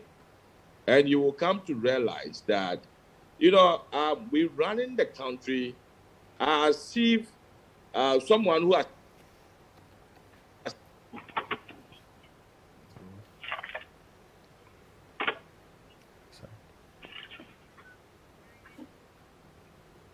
I seem to have lost sound for Professor Lord Mensah, and we will try and work on that quickly. But just take a couple more messages while we try and rectify that while looking at Ghana's decision to go to the IMF. Okay, Luke, seem to have Professor Lord Mensah back. Oh. Prof, please continue. We lost you for a bit.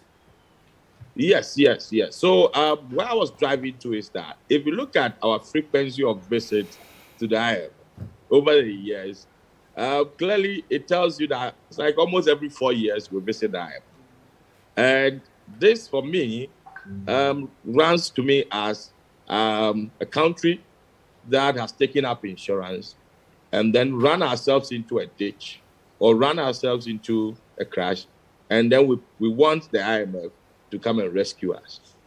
I mean, during the COVID, clearly on the grounds, we saw that, the economy will not behave as an economy that we know. During the COVID, everybody knows that globally things were not going well. But what was our posture when it comes to our expenditure? It was within this COVID that we had what we call the Fiscal Responsibility Act.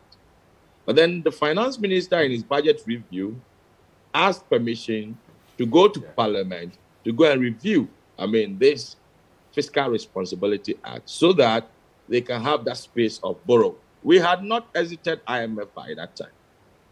And clearly, this tells you that when we were with IMF, we were doing very well. We were gearing towards the target IMF, gave us. Budget deficit of about 5%. Which is going to tame down, our borrowing and all those.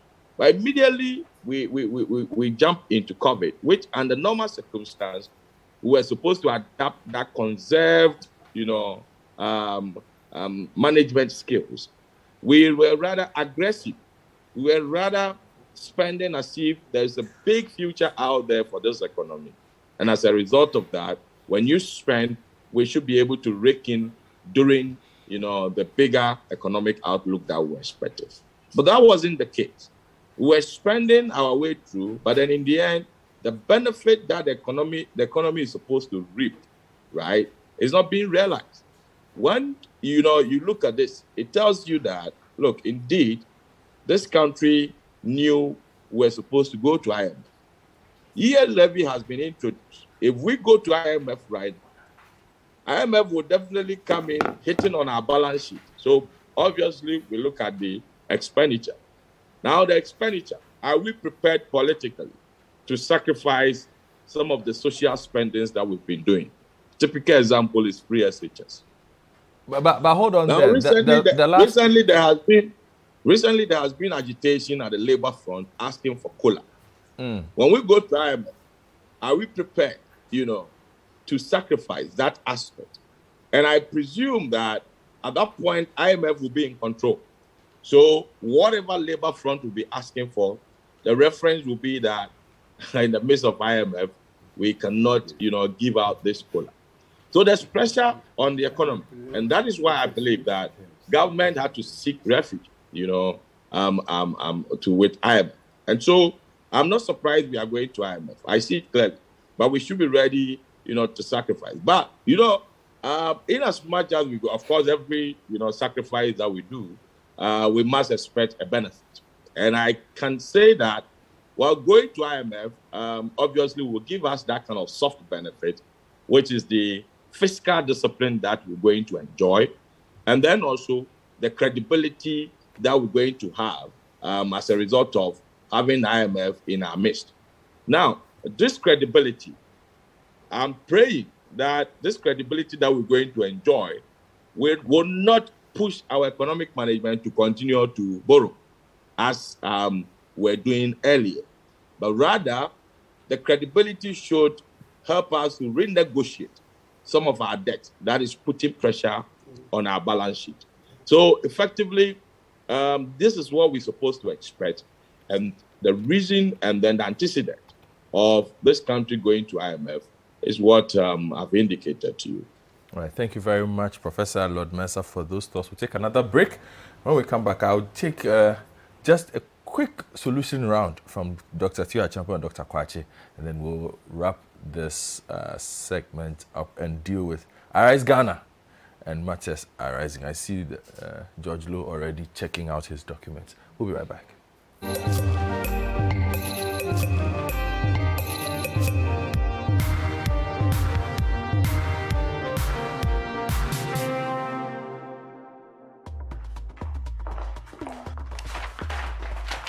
Tell them I'm not in, eh? Tell them.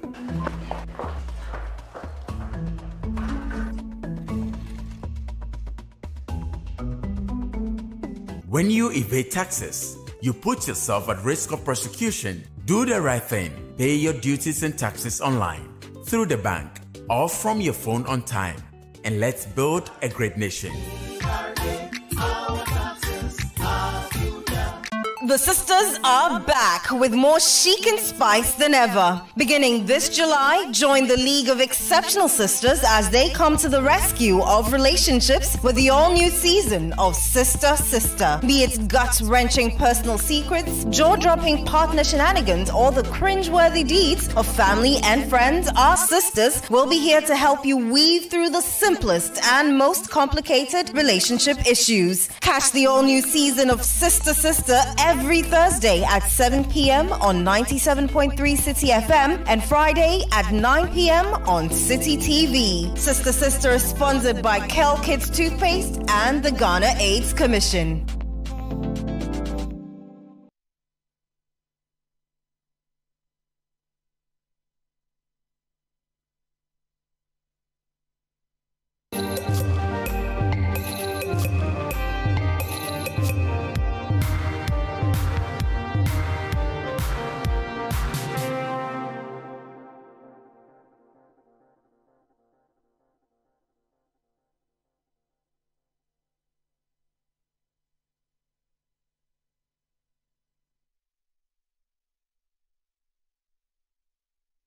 Welcome back to The Big Issue on City TV and also on City 97.3 FM. Let me do a quick solutions round. And Dr. Acheampong, I'll give you 3 solutions and then I'll give Dr. Kwakye 3 solutions as well. So 4 solutions for the government of Ghana going forward. What would you say? 3.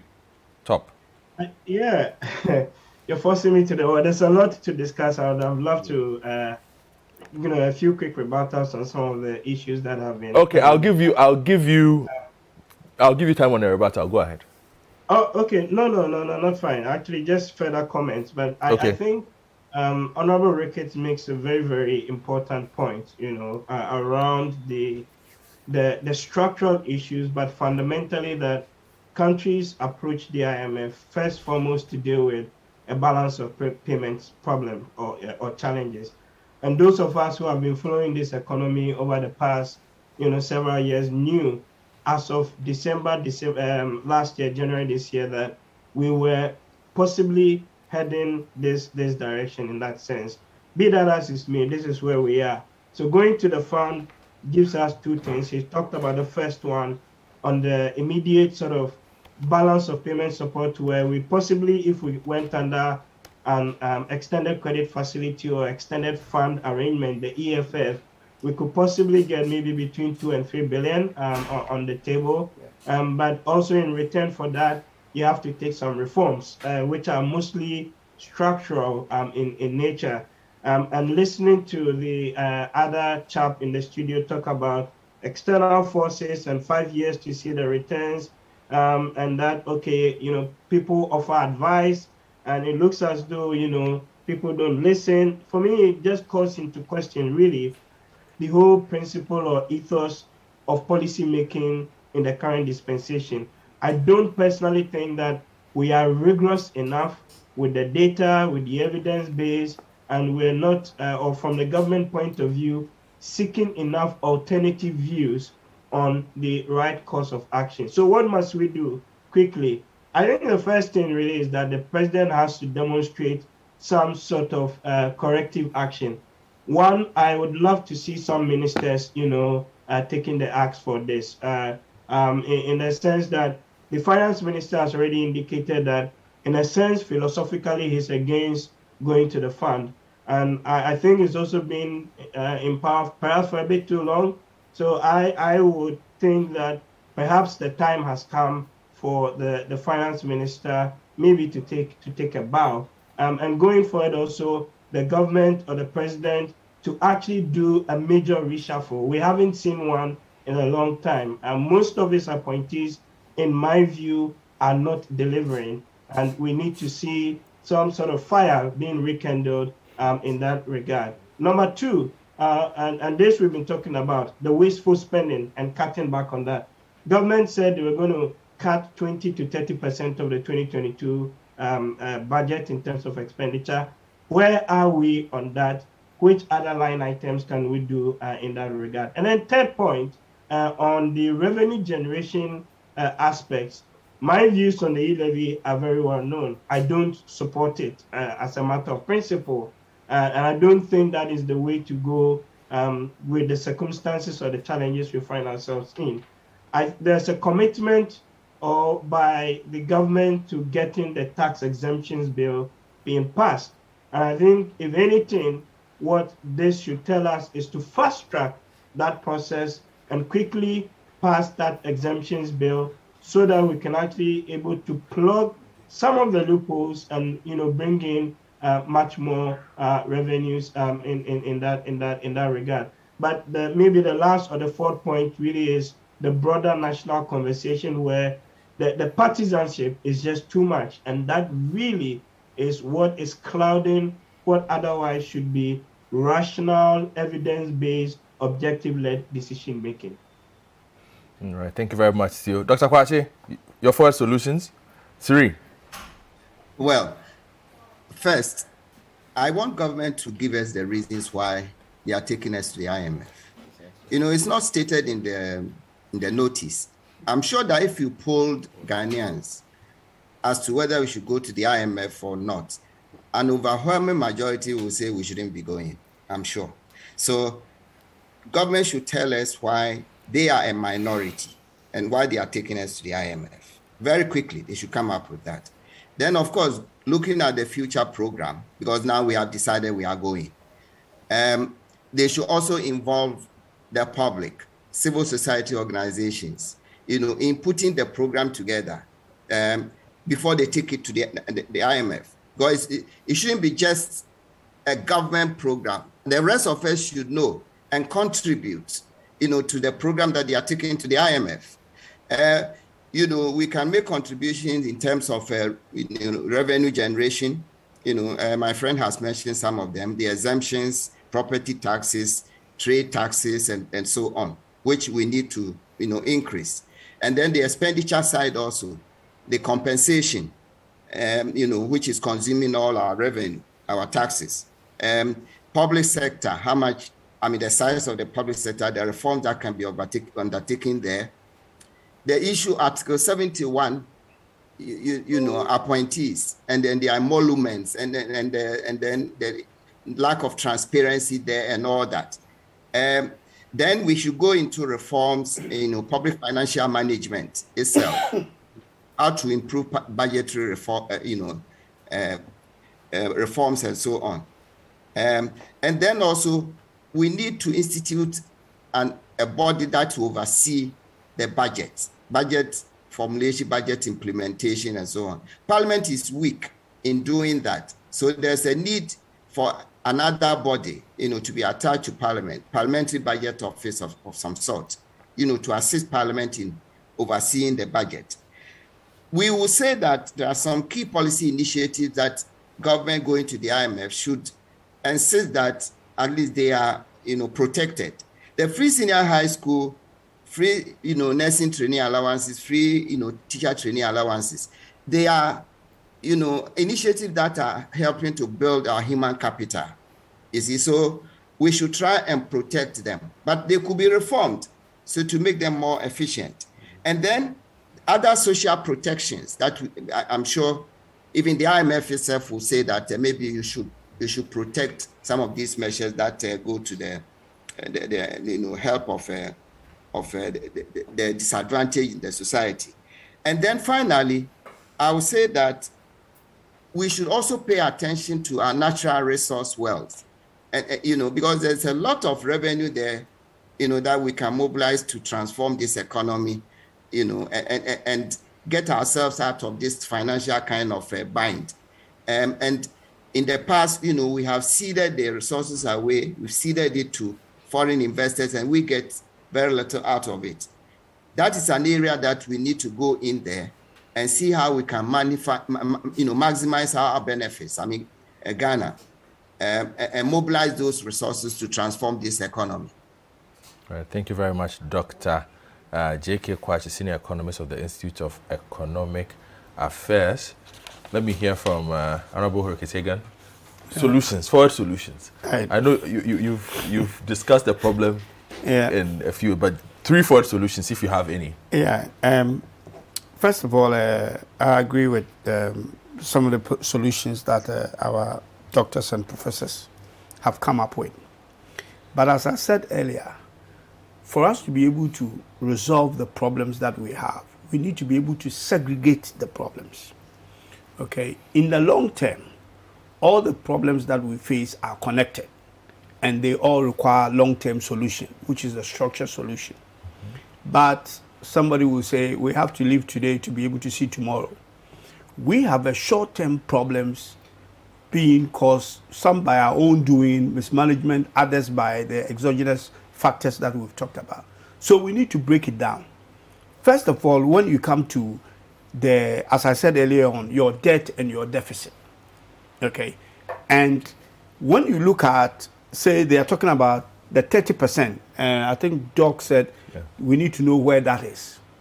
That is significant in a sense that if you are able to cut your expenditure by 30%, you actually reduce your deficit by 75%. Simple mathematics. If you have 100 billion as your expenditure and 60 billion as your expenditure, in nominal terms, your deficit is 40 billion. If you cut your 100 billion by 30%, you get 70 billion. If your revenue doesn't change, if you are not able to do anything to your revenue of 60 billion, your deficit will reduce to 10 billion. That's 75%. So if they are religious with that, they should be able to reduce the deficit. And as I said, the deficit is accumulation of debt. So debt will also begin to come down. Now, the second section of the solution is to do with the high inflation, the fuel, and all that. Now, they should not ask Bank of Ghana or allow Bank of Ghana to use monetary policy to address what is a fiscal problem. Because the high inflation or the situation we have, the inflation we have at the moment is not demand driven, it's supply. We've been talking about supply and cost. Now, if you look at the petroleum situation, it's as a result of the world prices going up. In the past, we had subsidies, which is the regulated market, which government obviously was taking that cost. We removed that subsidy. Government is not static. When you get to a situation where you are claiming that Ukraine and what is it called, COVID, are the problem, then it's not a normal time. So you can reinstate some of these subsidies. And where is that money going to come from? Government, because the petroleum finished product coming into the country is at no cost or very little cost to government, because they are no longer subsidies. They pass on the price straight to the consumer. What the government does with central bank is to arrange, at the moment, arrange hard currency again for them to be able to, or ring fence hard currency for them to be able to bring this in. Now, don't forget that a tax, when you look at the price build up, as mathematicians will tell you, the tax is always a coefficient of parameters. And all the parameters are based on crude, because it is as a result of the crude prices going up. That is why the price at the pump is also going up. So you realize that if the crude, if we put in the budget $65 or $63, let's say $65 for crude, that's the forecast, and crude goes to 100, then you are gaining some 35 that you did not anticipate for. That 35 also will affect your coefficient. So your tax revenue that you'll be getting in will also go up. So government is getting an excess tax, which nobody talks about. It's been silent. That money that is coming in can be used as a temporary subsidy. You know, when we put up taxes, we talk about sunset clauses and all that. That means that taxes are not really supposed to be permanent. When they serve their purpose, you can remove them. So front end, there's money there. Then you come to the back end. Ghana is among the oil producing nations, no matter how small we produce. The balance sheet for the petroleum product coming in is different from the balance sheet for the crude oil that we are producing. They are not the same, because we don't produce crude and refine to use. So when you hear people saying that we are a net exporter or net importer, it doesn't really matter whether you are a net exporter or net importer, because the balance sheet we are looking at are two different balance sheets. So when you come to the back end, the crude that was again estimated, or the forecast was $65, which has now gone to 100, or let's peg it at 100, is creating another 35 in terms of revenues coming in as a result of selling our crude. That is what is estimated to be about 450 to 500 million US dollars. That can also be used temporarily as and have a sunset clause to use to cushion the oil, you know, the price at the pump. If you don't end it there. If you don't do that, you've given them two. Yeah. If you don't do that, you are going to escalate the situation on the inflation side, because now the fuel price does not only stand on its own as inflation, but it feeds also into food inflation as a result of bringing the food from the farm gate and all that. So you are going to leave Bank of Ghana with no choice. Bank of Ghana is targeting inflation.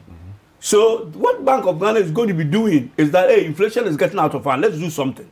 What they are going to do is the 250 and the 200 basis point, which is quite astronomical, because on the other side, it is increasing lending rate. Bank is increasing the lending rate. So in the end, you are going to slow down the economy and possibly get a recession. So these guys need to be smart about this. We've been there, we've seen it, we've suffered it. And if you listen to you are advice, sharing your insights. Yeah, I'm sharing my insights. It's a free free consultancy. All right, then thank you very much. If they come before Sechi, I will supposed to help us. Cape Coast South. I'll take another break. The Big Issue will be right back.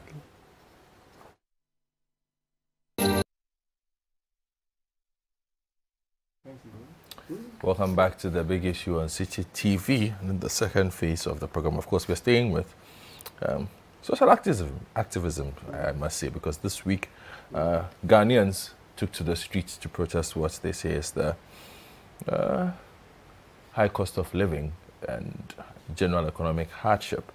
But it was not without drama. It was a 2-day protest. First day saw clashes between the police and some section of the protesters.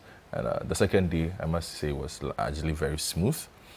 Their voices were heard, and we saw a mixture of politicians and everyday citizens of the Republic of Ghana march hand in hand to Parliament to present a petition on what they felt was wrong with the economy and the things that needed to be done.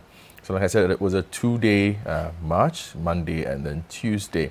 But on the Monday, 12 police officers, the reports of 12 police officers being injured and also dozens of protesters being injured. 29 demonstrators were arrested for the alleged attacks on the police.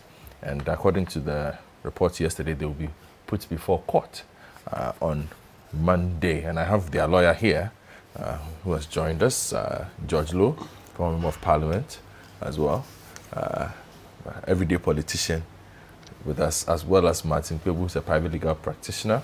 And then Abuaji Miracles will also join us via Zoom. But let me start the conversation from Mr. Lowe and the 29. Do you represent all 29?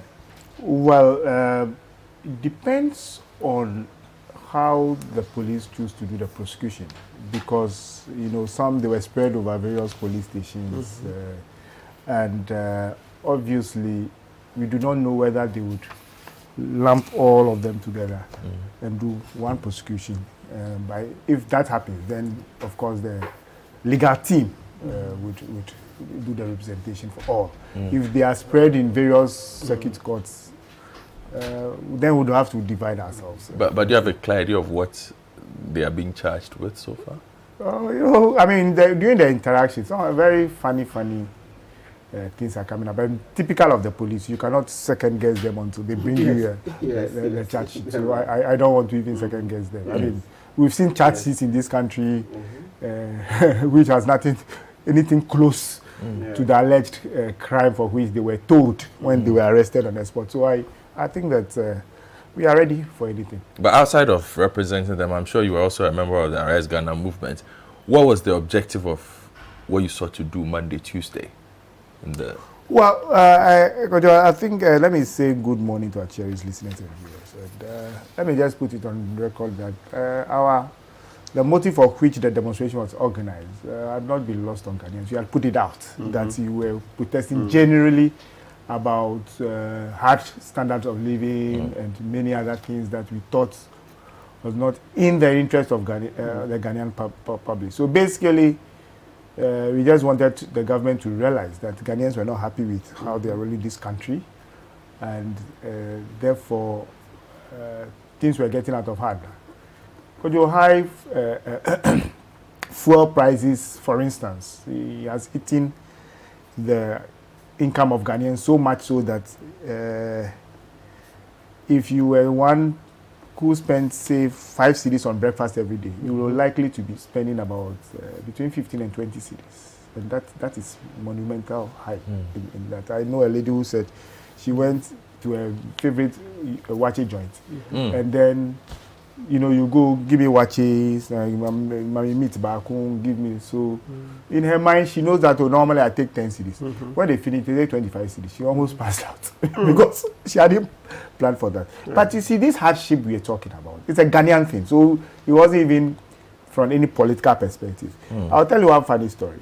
In the melee, the confusion, I saw a policeman run past. So I said, what are you doing? You people, do you know? He said, that is the policeman who was supposed to be, providing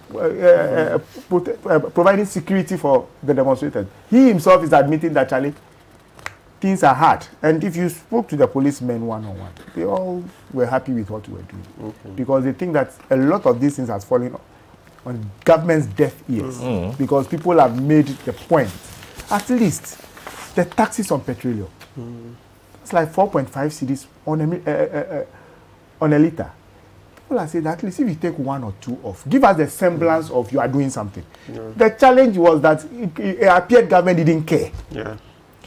Because if we are saying that we are falling on hard times, if the average Ghanaian says that, look, our salary, our disposable income cannot take us home.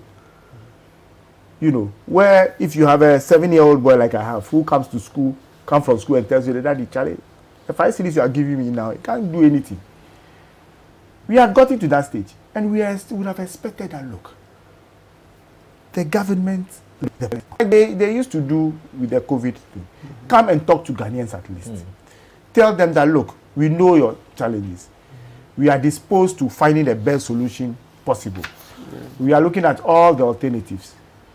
Bear with us. In the meantime, we are doing A, B, C, D. If the president came and said that, look, in the meantime, unless my travel is very, very, very important, I'm going to reduce even the travel. Even the mode of traveling, I'm going to sacrifice. Now, hasn't he been sacrificing? Oh, sacrificing the air, bathing, and all that. We're still going to do that. You know, I mean, something as simple as, henceforth, my convoy will not be more than 3 cars, 4 cars. For the president? Yes. I mean, why? Because you've been to Rwanda, haven't you? Have you seen Paul Kagame come to the office? Yes. Sometimes if you are not told, you don't know.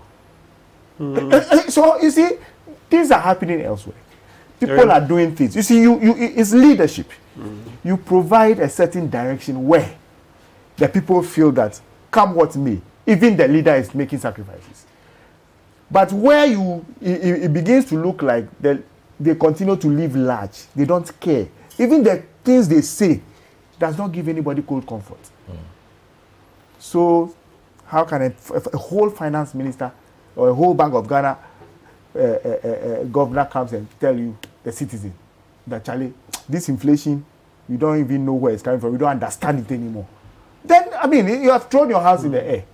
But in doing all these things, I'm sure you also heard like, the protest mandates, and I'll get to a couple of things. There are legal issues I'll raise with Martin.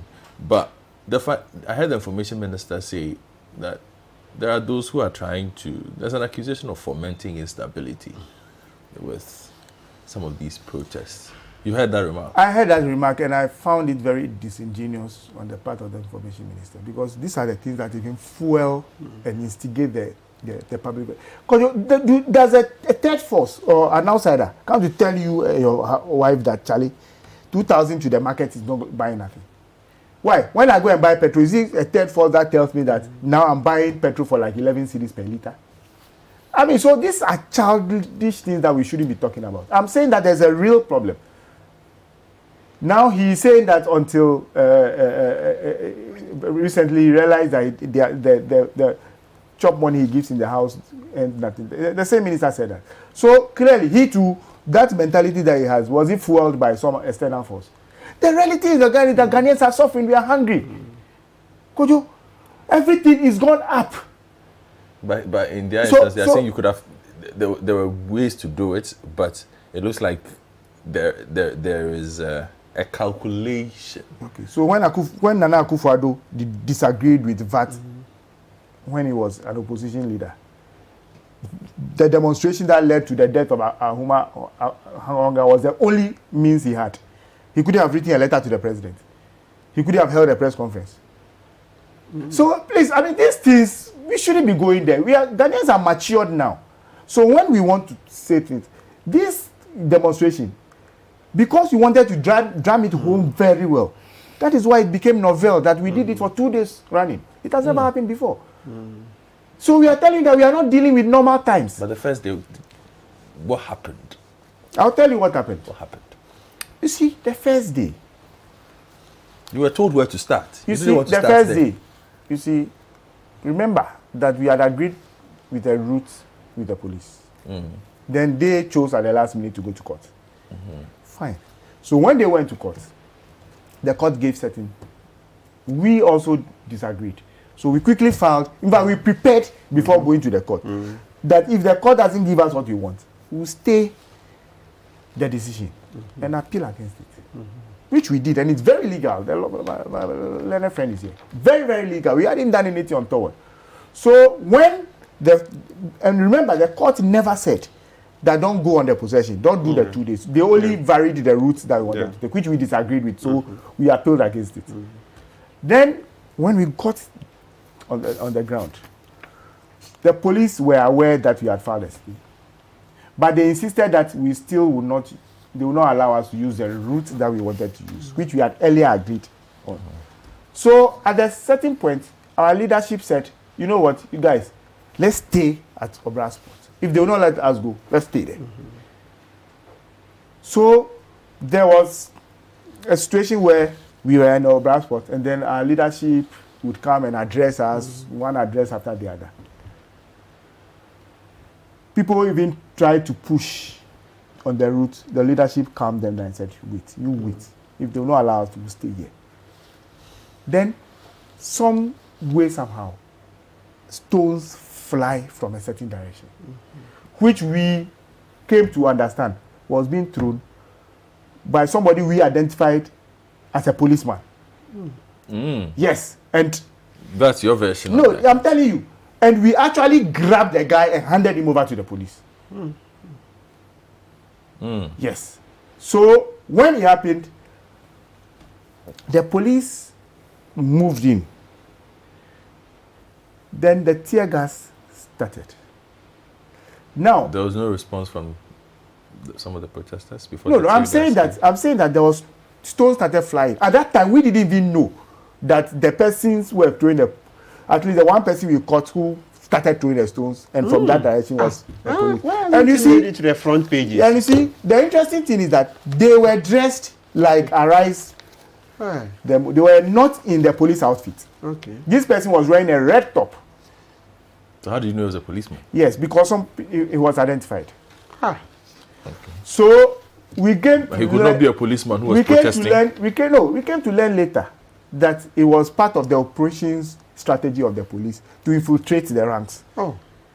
And so some people came, some police officers came dressed like the demonstrators to be able to. And you know why I know that, and I believe that. Apparently, what they did, which possibly could be a normal police or that, they were taking photographs of protesters. And so some of the protesters who were arrested later were arrested because they were videoing the thing. And so they looked at the video and identified some people and picked them up. So basically that was what happened.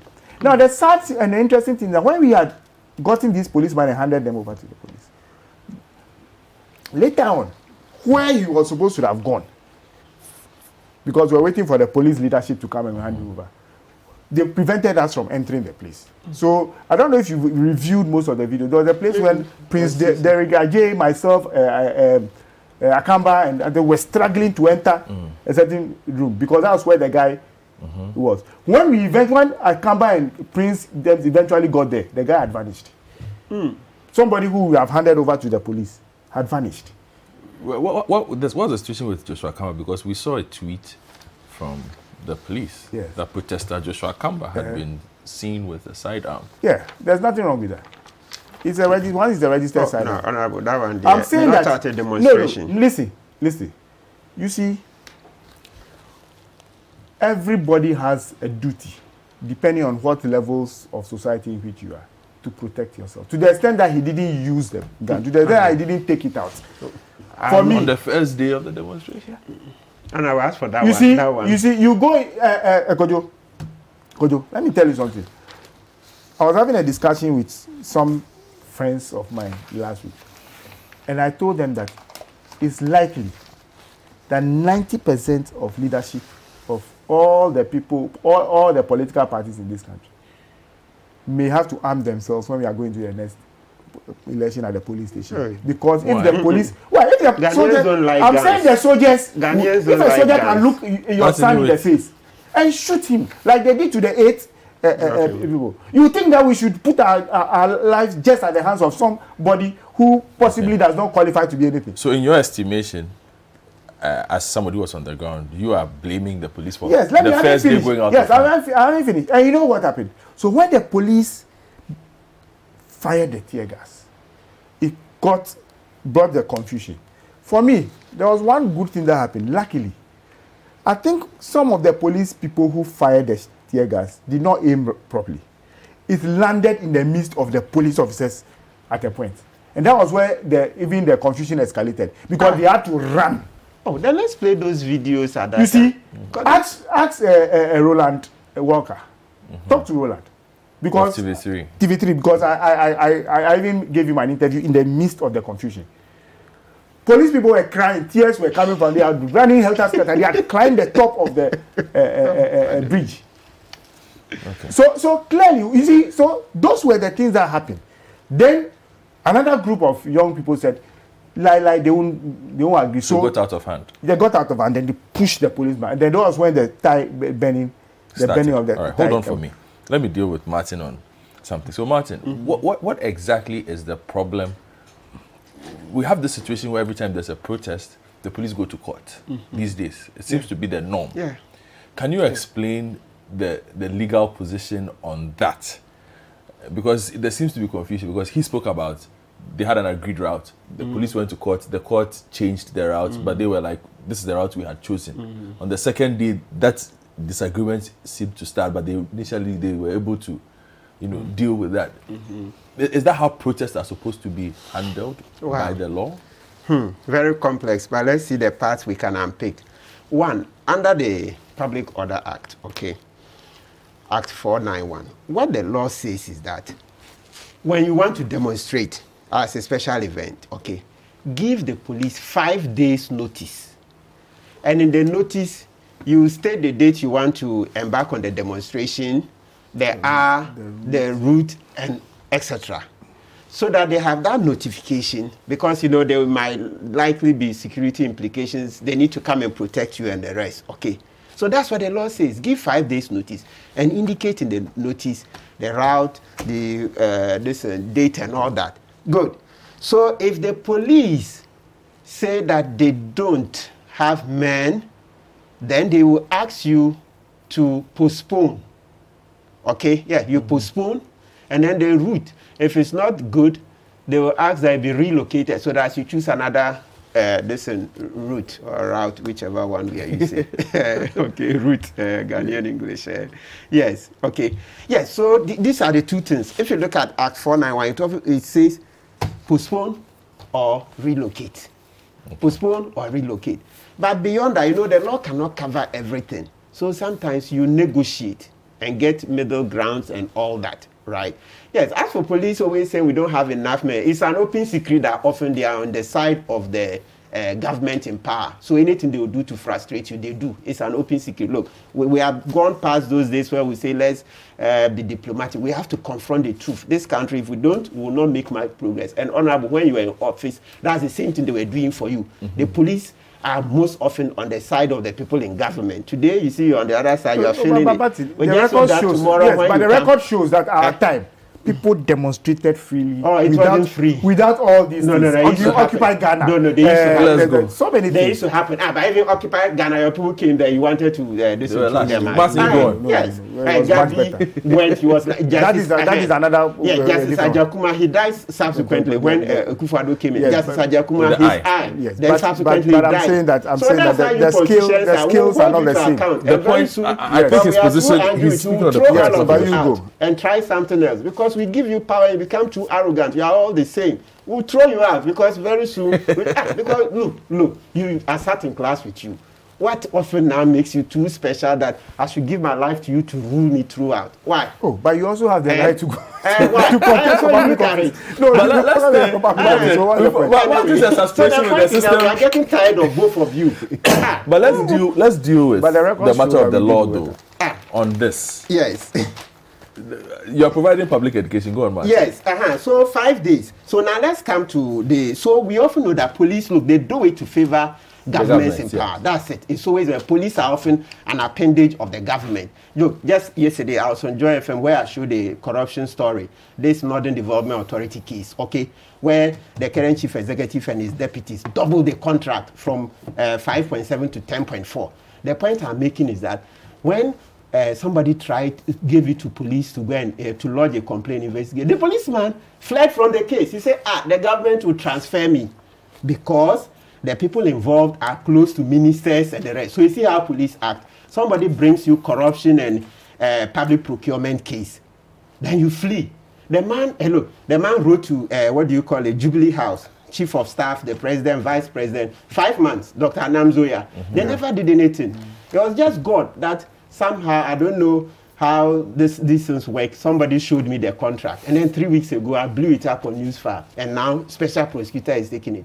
The point I'm making is that police will always be on the side of governments when it comes, when the stakes are very high. Okay? So, Honorable, we are praying that if tomorrow you come back, you change. And I'm saying that the records show different. I mean, there was a time when people wanted to demonstrate, police were trying to frustrate them. Professor Mills said, allow them to. It was carried on. It's the current Attorney General, BBC.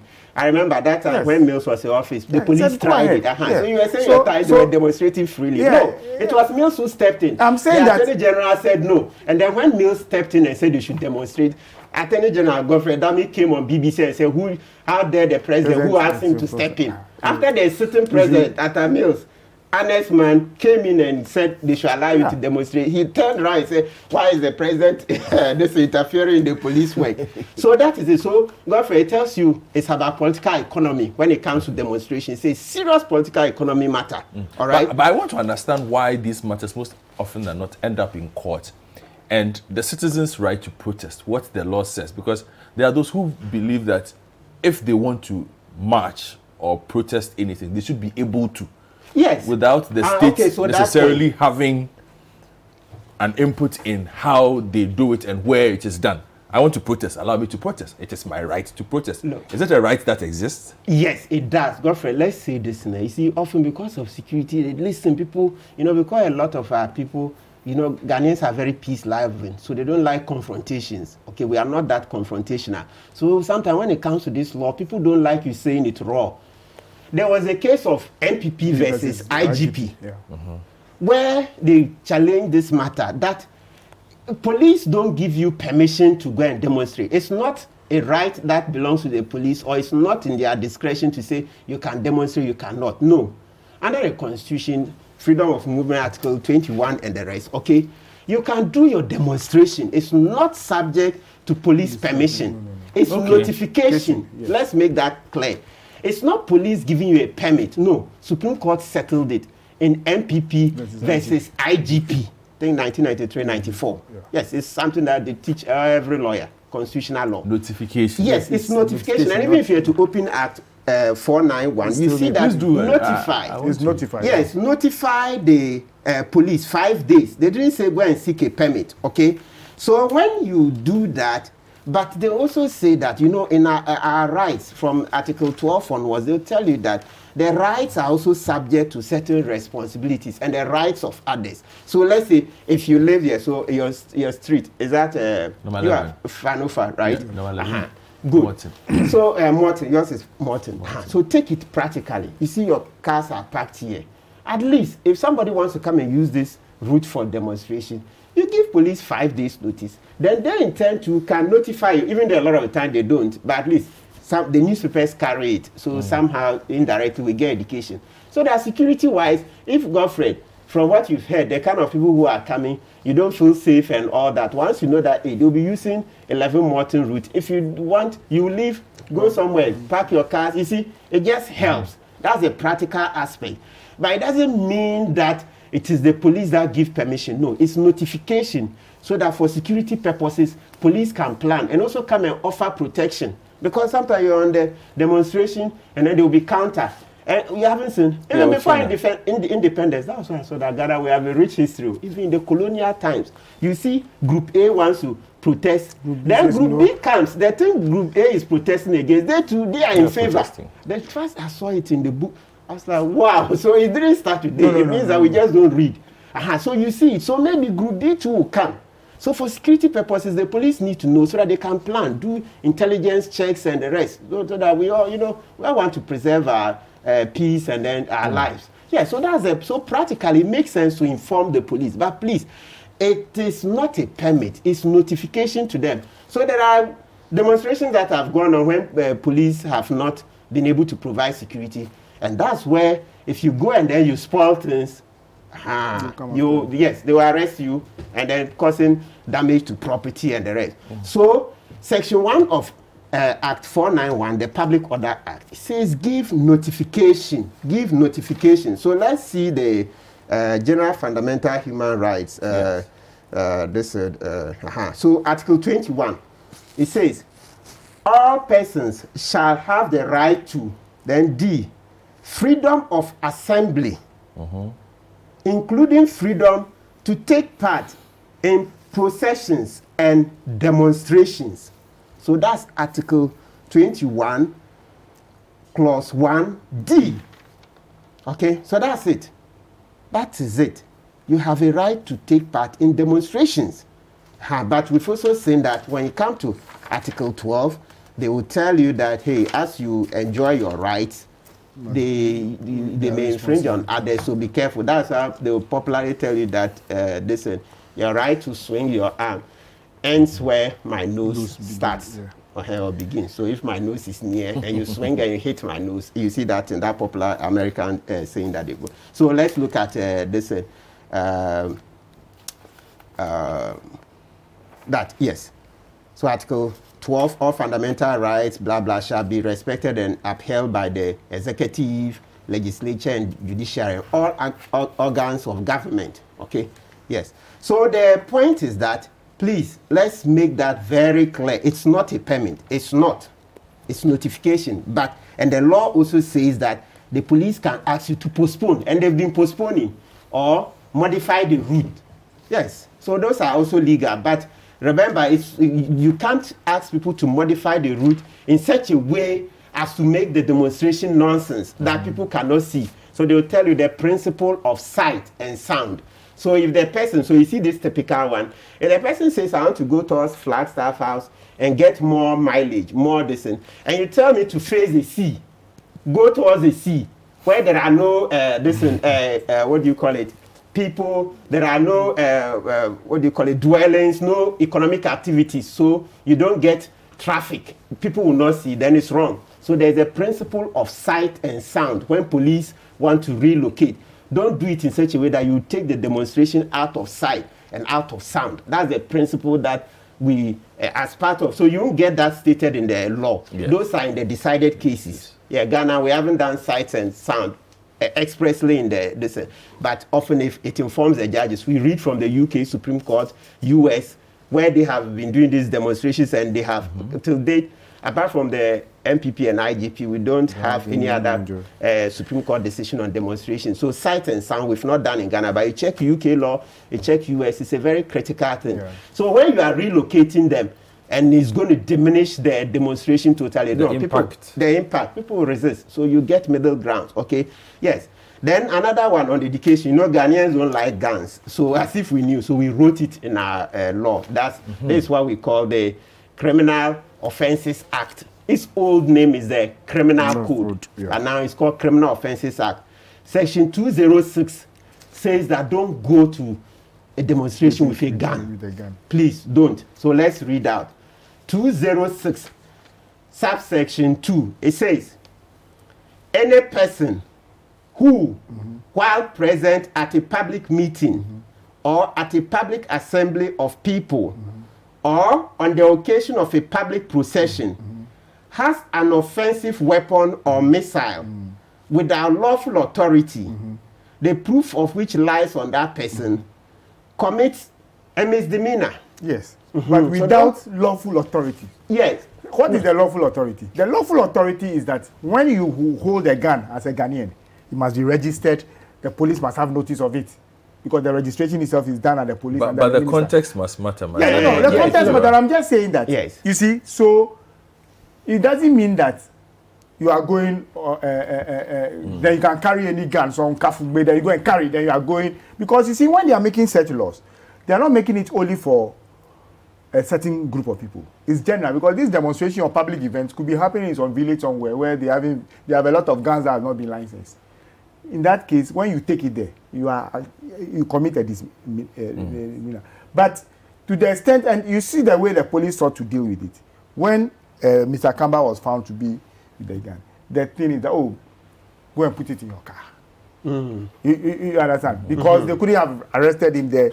Oh, not that they couldn't. We all know that. No, I'm saying that Akamba is a big shot. You don't create what we are saying is that they said the proof is on him. So it means that when you say this gun is, I'm holding it legally, then you must prove that yes, this is the basis of the reason why I'm saying. This one they will disagree. We don't like. No, what I'm saying is that you see, you are looking at we are looking at the law in this instance. I'm saying that for his own security, then that burden is discharged. Okay. Now let's Godfrey, let me ask something. Look, even in the US, so like take a break. Even in the US where they cherish the what do you call it? The right to carry arms. It's just last week. Even if you Google it, last week or 2 weeks in New York, before the Supreme Court now gave an express ruling that you can come with the gun outside for protection. Yes. So until that Supreme Court decision in the US, just in the last 1 week, no, the gun, but that conceal it. So even this one that I can conceal, but this one they saw. No, so honorable, let me make my point is that holding a gun from the way I understand the law, the gun is meant to be in your house, your office, okay, places where you alone, you are with your family for your protection, not in public. And I'm saying that even in the US, where now the Supreme Court has said you can bring it out for protection. So I see what you mean. Maybe what you're trying to say is that if I'm coming out, I should come. But we don't have an express decision. And even that one, the US one, where they say now you can carry it along for protection, say it should be concealed. Yeah, concealed, not open. So Akamba's own was open. Akamba's own was in. It's just that but the police saw it. Yes, in the confusion. Maybe somebody may have pulled him. Okay, all right. We'll take a quick break. When we return, we'll hear from Dennis Miracles Abuaje, Director, LGD and R&D at the Presidency on the Arise. I'd ask him whether he went along on the demonstration. We should be right back.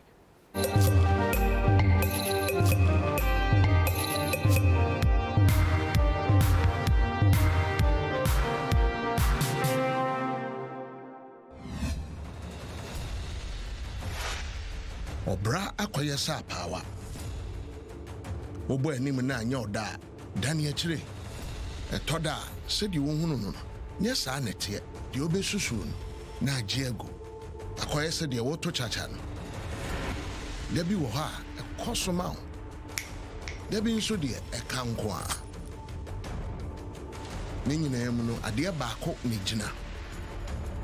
Anya den a ade bechi asian sabio.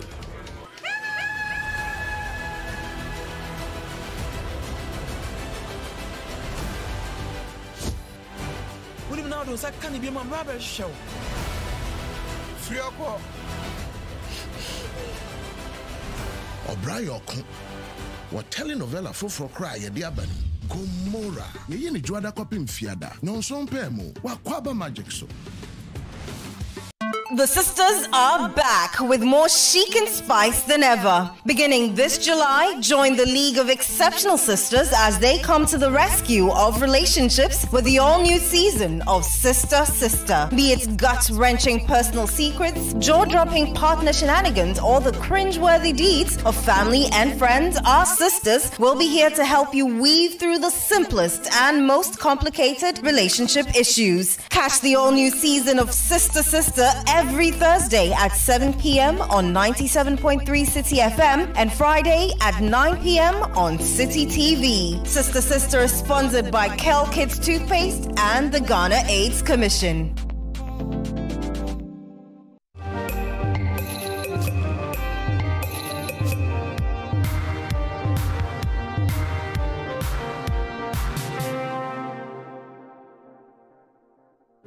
Welcome back to the big issue, looking at the Arise Ghana demonstration, the matters arising. And Dennis Abuaje has also joined us as always. Dennis, good morning. Hello, Dennis. Good morning, Wilfred. Good morning, Wilfred. Dennis, good to hear you and see you. Hope you are well. The way you mentioned, The way you mention my portfolio, you start with LG, you know, it's crazy.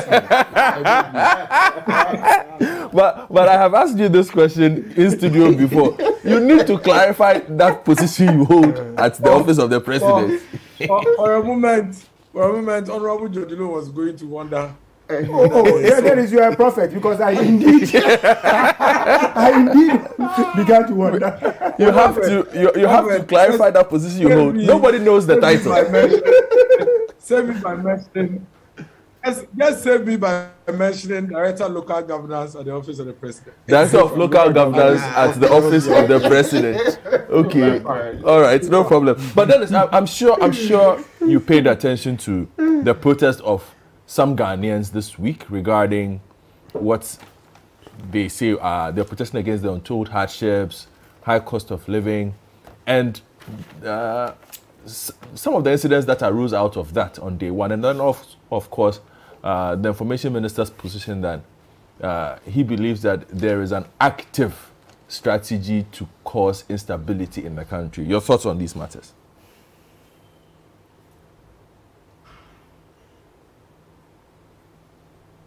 Yeah, Dennis, your thoughts on the matter? Let me say a very warm good morning to our viewers, and my sincerest apologies to Honorable George Lowe and lawyer Martin Kpebu for my inability to be physically present at the studio. I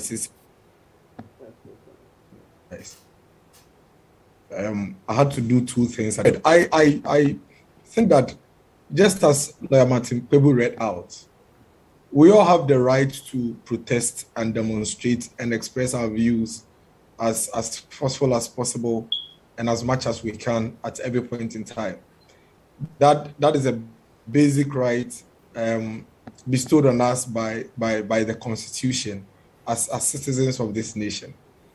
The only thing we do not have is to protest and demonstrate in a way and manner in which other citizens who are not interested in our protest and demonstration will be affected. And I think that for me, is one of the issues that we need to begin to, speak more of, so that all of us will understand that point. Because I think a lot of us seem to be abusing this whole idea of the right to demonstration, the right to do this, the right to do that, without realizing that all these rights come with responsibilities, duties, and certain ethics that we must live with. There is nobody in this country that has demonstrated, or there's no political party in this country that has demonstrated more than the MPP. Our four leaders since the 90s have been leading demonstrations to date. And indeed, even the current crop of MPP as we have today, whilst we're in opposition, probably had more demonstrations than any other party has done in recent times. So there's nothing wrong, absolutely nothing wrong with demonstrations, and nobody has an issue with demonstrations. The challenge we have with the attempt of an insurgent, okay, that happened, was it on Tuesday or Monday with the Arise Ghana thing, is that it's the kind of protest or demonstration that we've never seen in recent history, if indeed it's even ever been in part of our history. How so? That group of people decide to go on a demonstration and they go with stones and rocks and gallons of fuel and car ties to the demonstration. The basic question anybody would ask is, what was the reason for the decision to go to that demonstration with the stones and the ties and the fuel? It basically tells you that there is a determined or planned, intention to cause mayhem at the demonstration and at the protest. Indeed, if you recall, a few weeks to this particular demonstration, a group of people, which some of them they wanted to have a protest and a demonstration where they would go with guns and go with machetes and go with their own security. For whatever reason, we do not know. And for which reason the courts and the police disagreed with them and indicated that indeed, even though we run a democracy, there are rules and regulations that we must work within. And so they cannot be granted the room to have a demonstration with guns and knives and machetes on them. One of the funny things was that they even wanted to have access. They requested that they are granted access to the nation's broadcaster so they can give their own state of the nation's address. I think that plan or that intention that they had with the initial arrangement is what cascaded down to the Rise Ghana demonstration. In fact, the day before the demonstration, the National Communications Officer of the NDC, Sami Jemfi, was on TV. He had a one-on-one interview with Johnny Hughes on TV3, actually, and indicated that if the police attempt to do whatever it is that they are not happy with, then there's going to be a massacre on the day of the demonstration. Those were his exact words?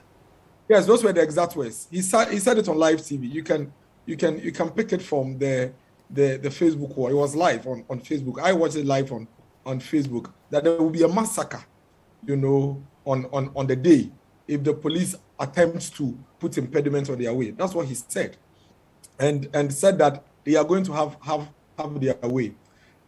Fast forward, the police disagreed with the time that they wanted to, have this protest and demonstration. They wanted to have it into the night, and the police was of the view that security-wise and for the safety of the citizenry and protection of property, it wasn't safe, and they are unable to provide the level of security that they will require if the demonstration should run into the night. And so they went to court because the protesters or the conveners of the protest did not want to come to that agreement with the police. So the police had no other option but to go to court and get a court declaration on the matter. The court indeed indicated that they can have the protest only between 8 a.m. and 4 p.m. and also indicated the start-off point and then the destination, which was the Obra Spot, if I recall, and then the Independence Square. If you remember, initially, they wanted to go to the Jubilee House. Now, according to the police, when they got to the takeoff point of the demonstration, the protesters wanted to use the ring road to get to the Independence Square. And Godfrey, this is where we need to have clarity on exactly what transpired. The police never said they would not allow them to protest because they had already converged at the converging point. And the police never said they were not going to allow them to go to the Independence Square. What the police said was that you can use an alternative road to the Independence Square, but not the ring road. You and I know that when it comes to the ring road, second, please. No, go on. Independence Square. Now, we all know that the ring road is a very, very busy road, especially anytime after 2 p.m. And if not managed well, it could cause so much disruption to life of the citizens within the capital. And so if the police say that, why don't you use this alternative route so that we go to the Independence Square? I don't see why that should have degenerated into any other thing. Because, of course, I am not a lawyer, but I can read and write. The Public Order Act, as I have seen, and the senior lawyers are in the studio, they can probably clarify. Section 2 clearly indicates that the police person or the police personnel at the special events, that's how it's described in the act, be it the protest or demonstration, whatever it is, when they realize that the particular route that you want to use, if you're allowed to use it, would cause disruption to the people or vehicular traffic, they have the mandate and the right to redirect you to use another route. This is in the law. And I don't think this particular clause in the act requires any court interpretation or court order. It is there, verbatim. clear, black and white, that the police personnel reserve that right on the day of this special event to direct you on an alternative route if, in their opinion, the route you intend to use can cause disruption and vehicular traffic. So if the police exercises this mandate that they have in the law and you disagree with them, it should not escalate into violence. Don't forget, whatever right you are also expressing at that point, you are drawing that right from another law. And so the same law that you are using to embark on your demonstration is giving the police another mandate to also ensure that they direct you in a way that other people are also not affected. Then you have a problem with it. Then you say that you would not agree. The route that you have decided to use is the only route that you would want to use. Indeed, if you look at the law basically is telling the police that at any point in time in that event, when they feel that it could disrupt people or create vehicular traffic, they can redirect. So even if you have a pre-agreed route with the police, the law gives them room to change the route on the day of the event. The law even goes ahead to say that if in the opinion or the view of the police personnel, they feel that the special events, the protest or the demonstration could lead to violence, or it's violent, or it's about to become violent, they have the mandate or the right to disperse the crowd. It is there in the law, Section 2, control of the crowd. It is there. And if the police who are there to protect you and protect the protesters, and most importantly, protect the 29.999 million of us who are not part of this demonstration on this day, are telling you that you can still move from your destination from your converging point to your destination as agreed and as directed by the court. But you cannot use this route. I don't see how this should disrupt, escalate into violence. And I keep hearing the NDC make reference to Kumi Preko demonstrations and all other demonstrations.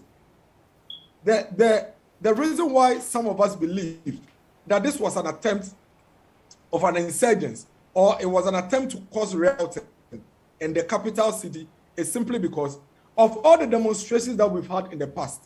Usually it is the protesters who complain about police brutalities.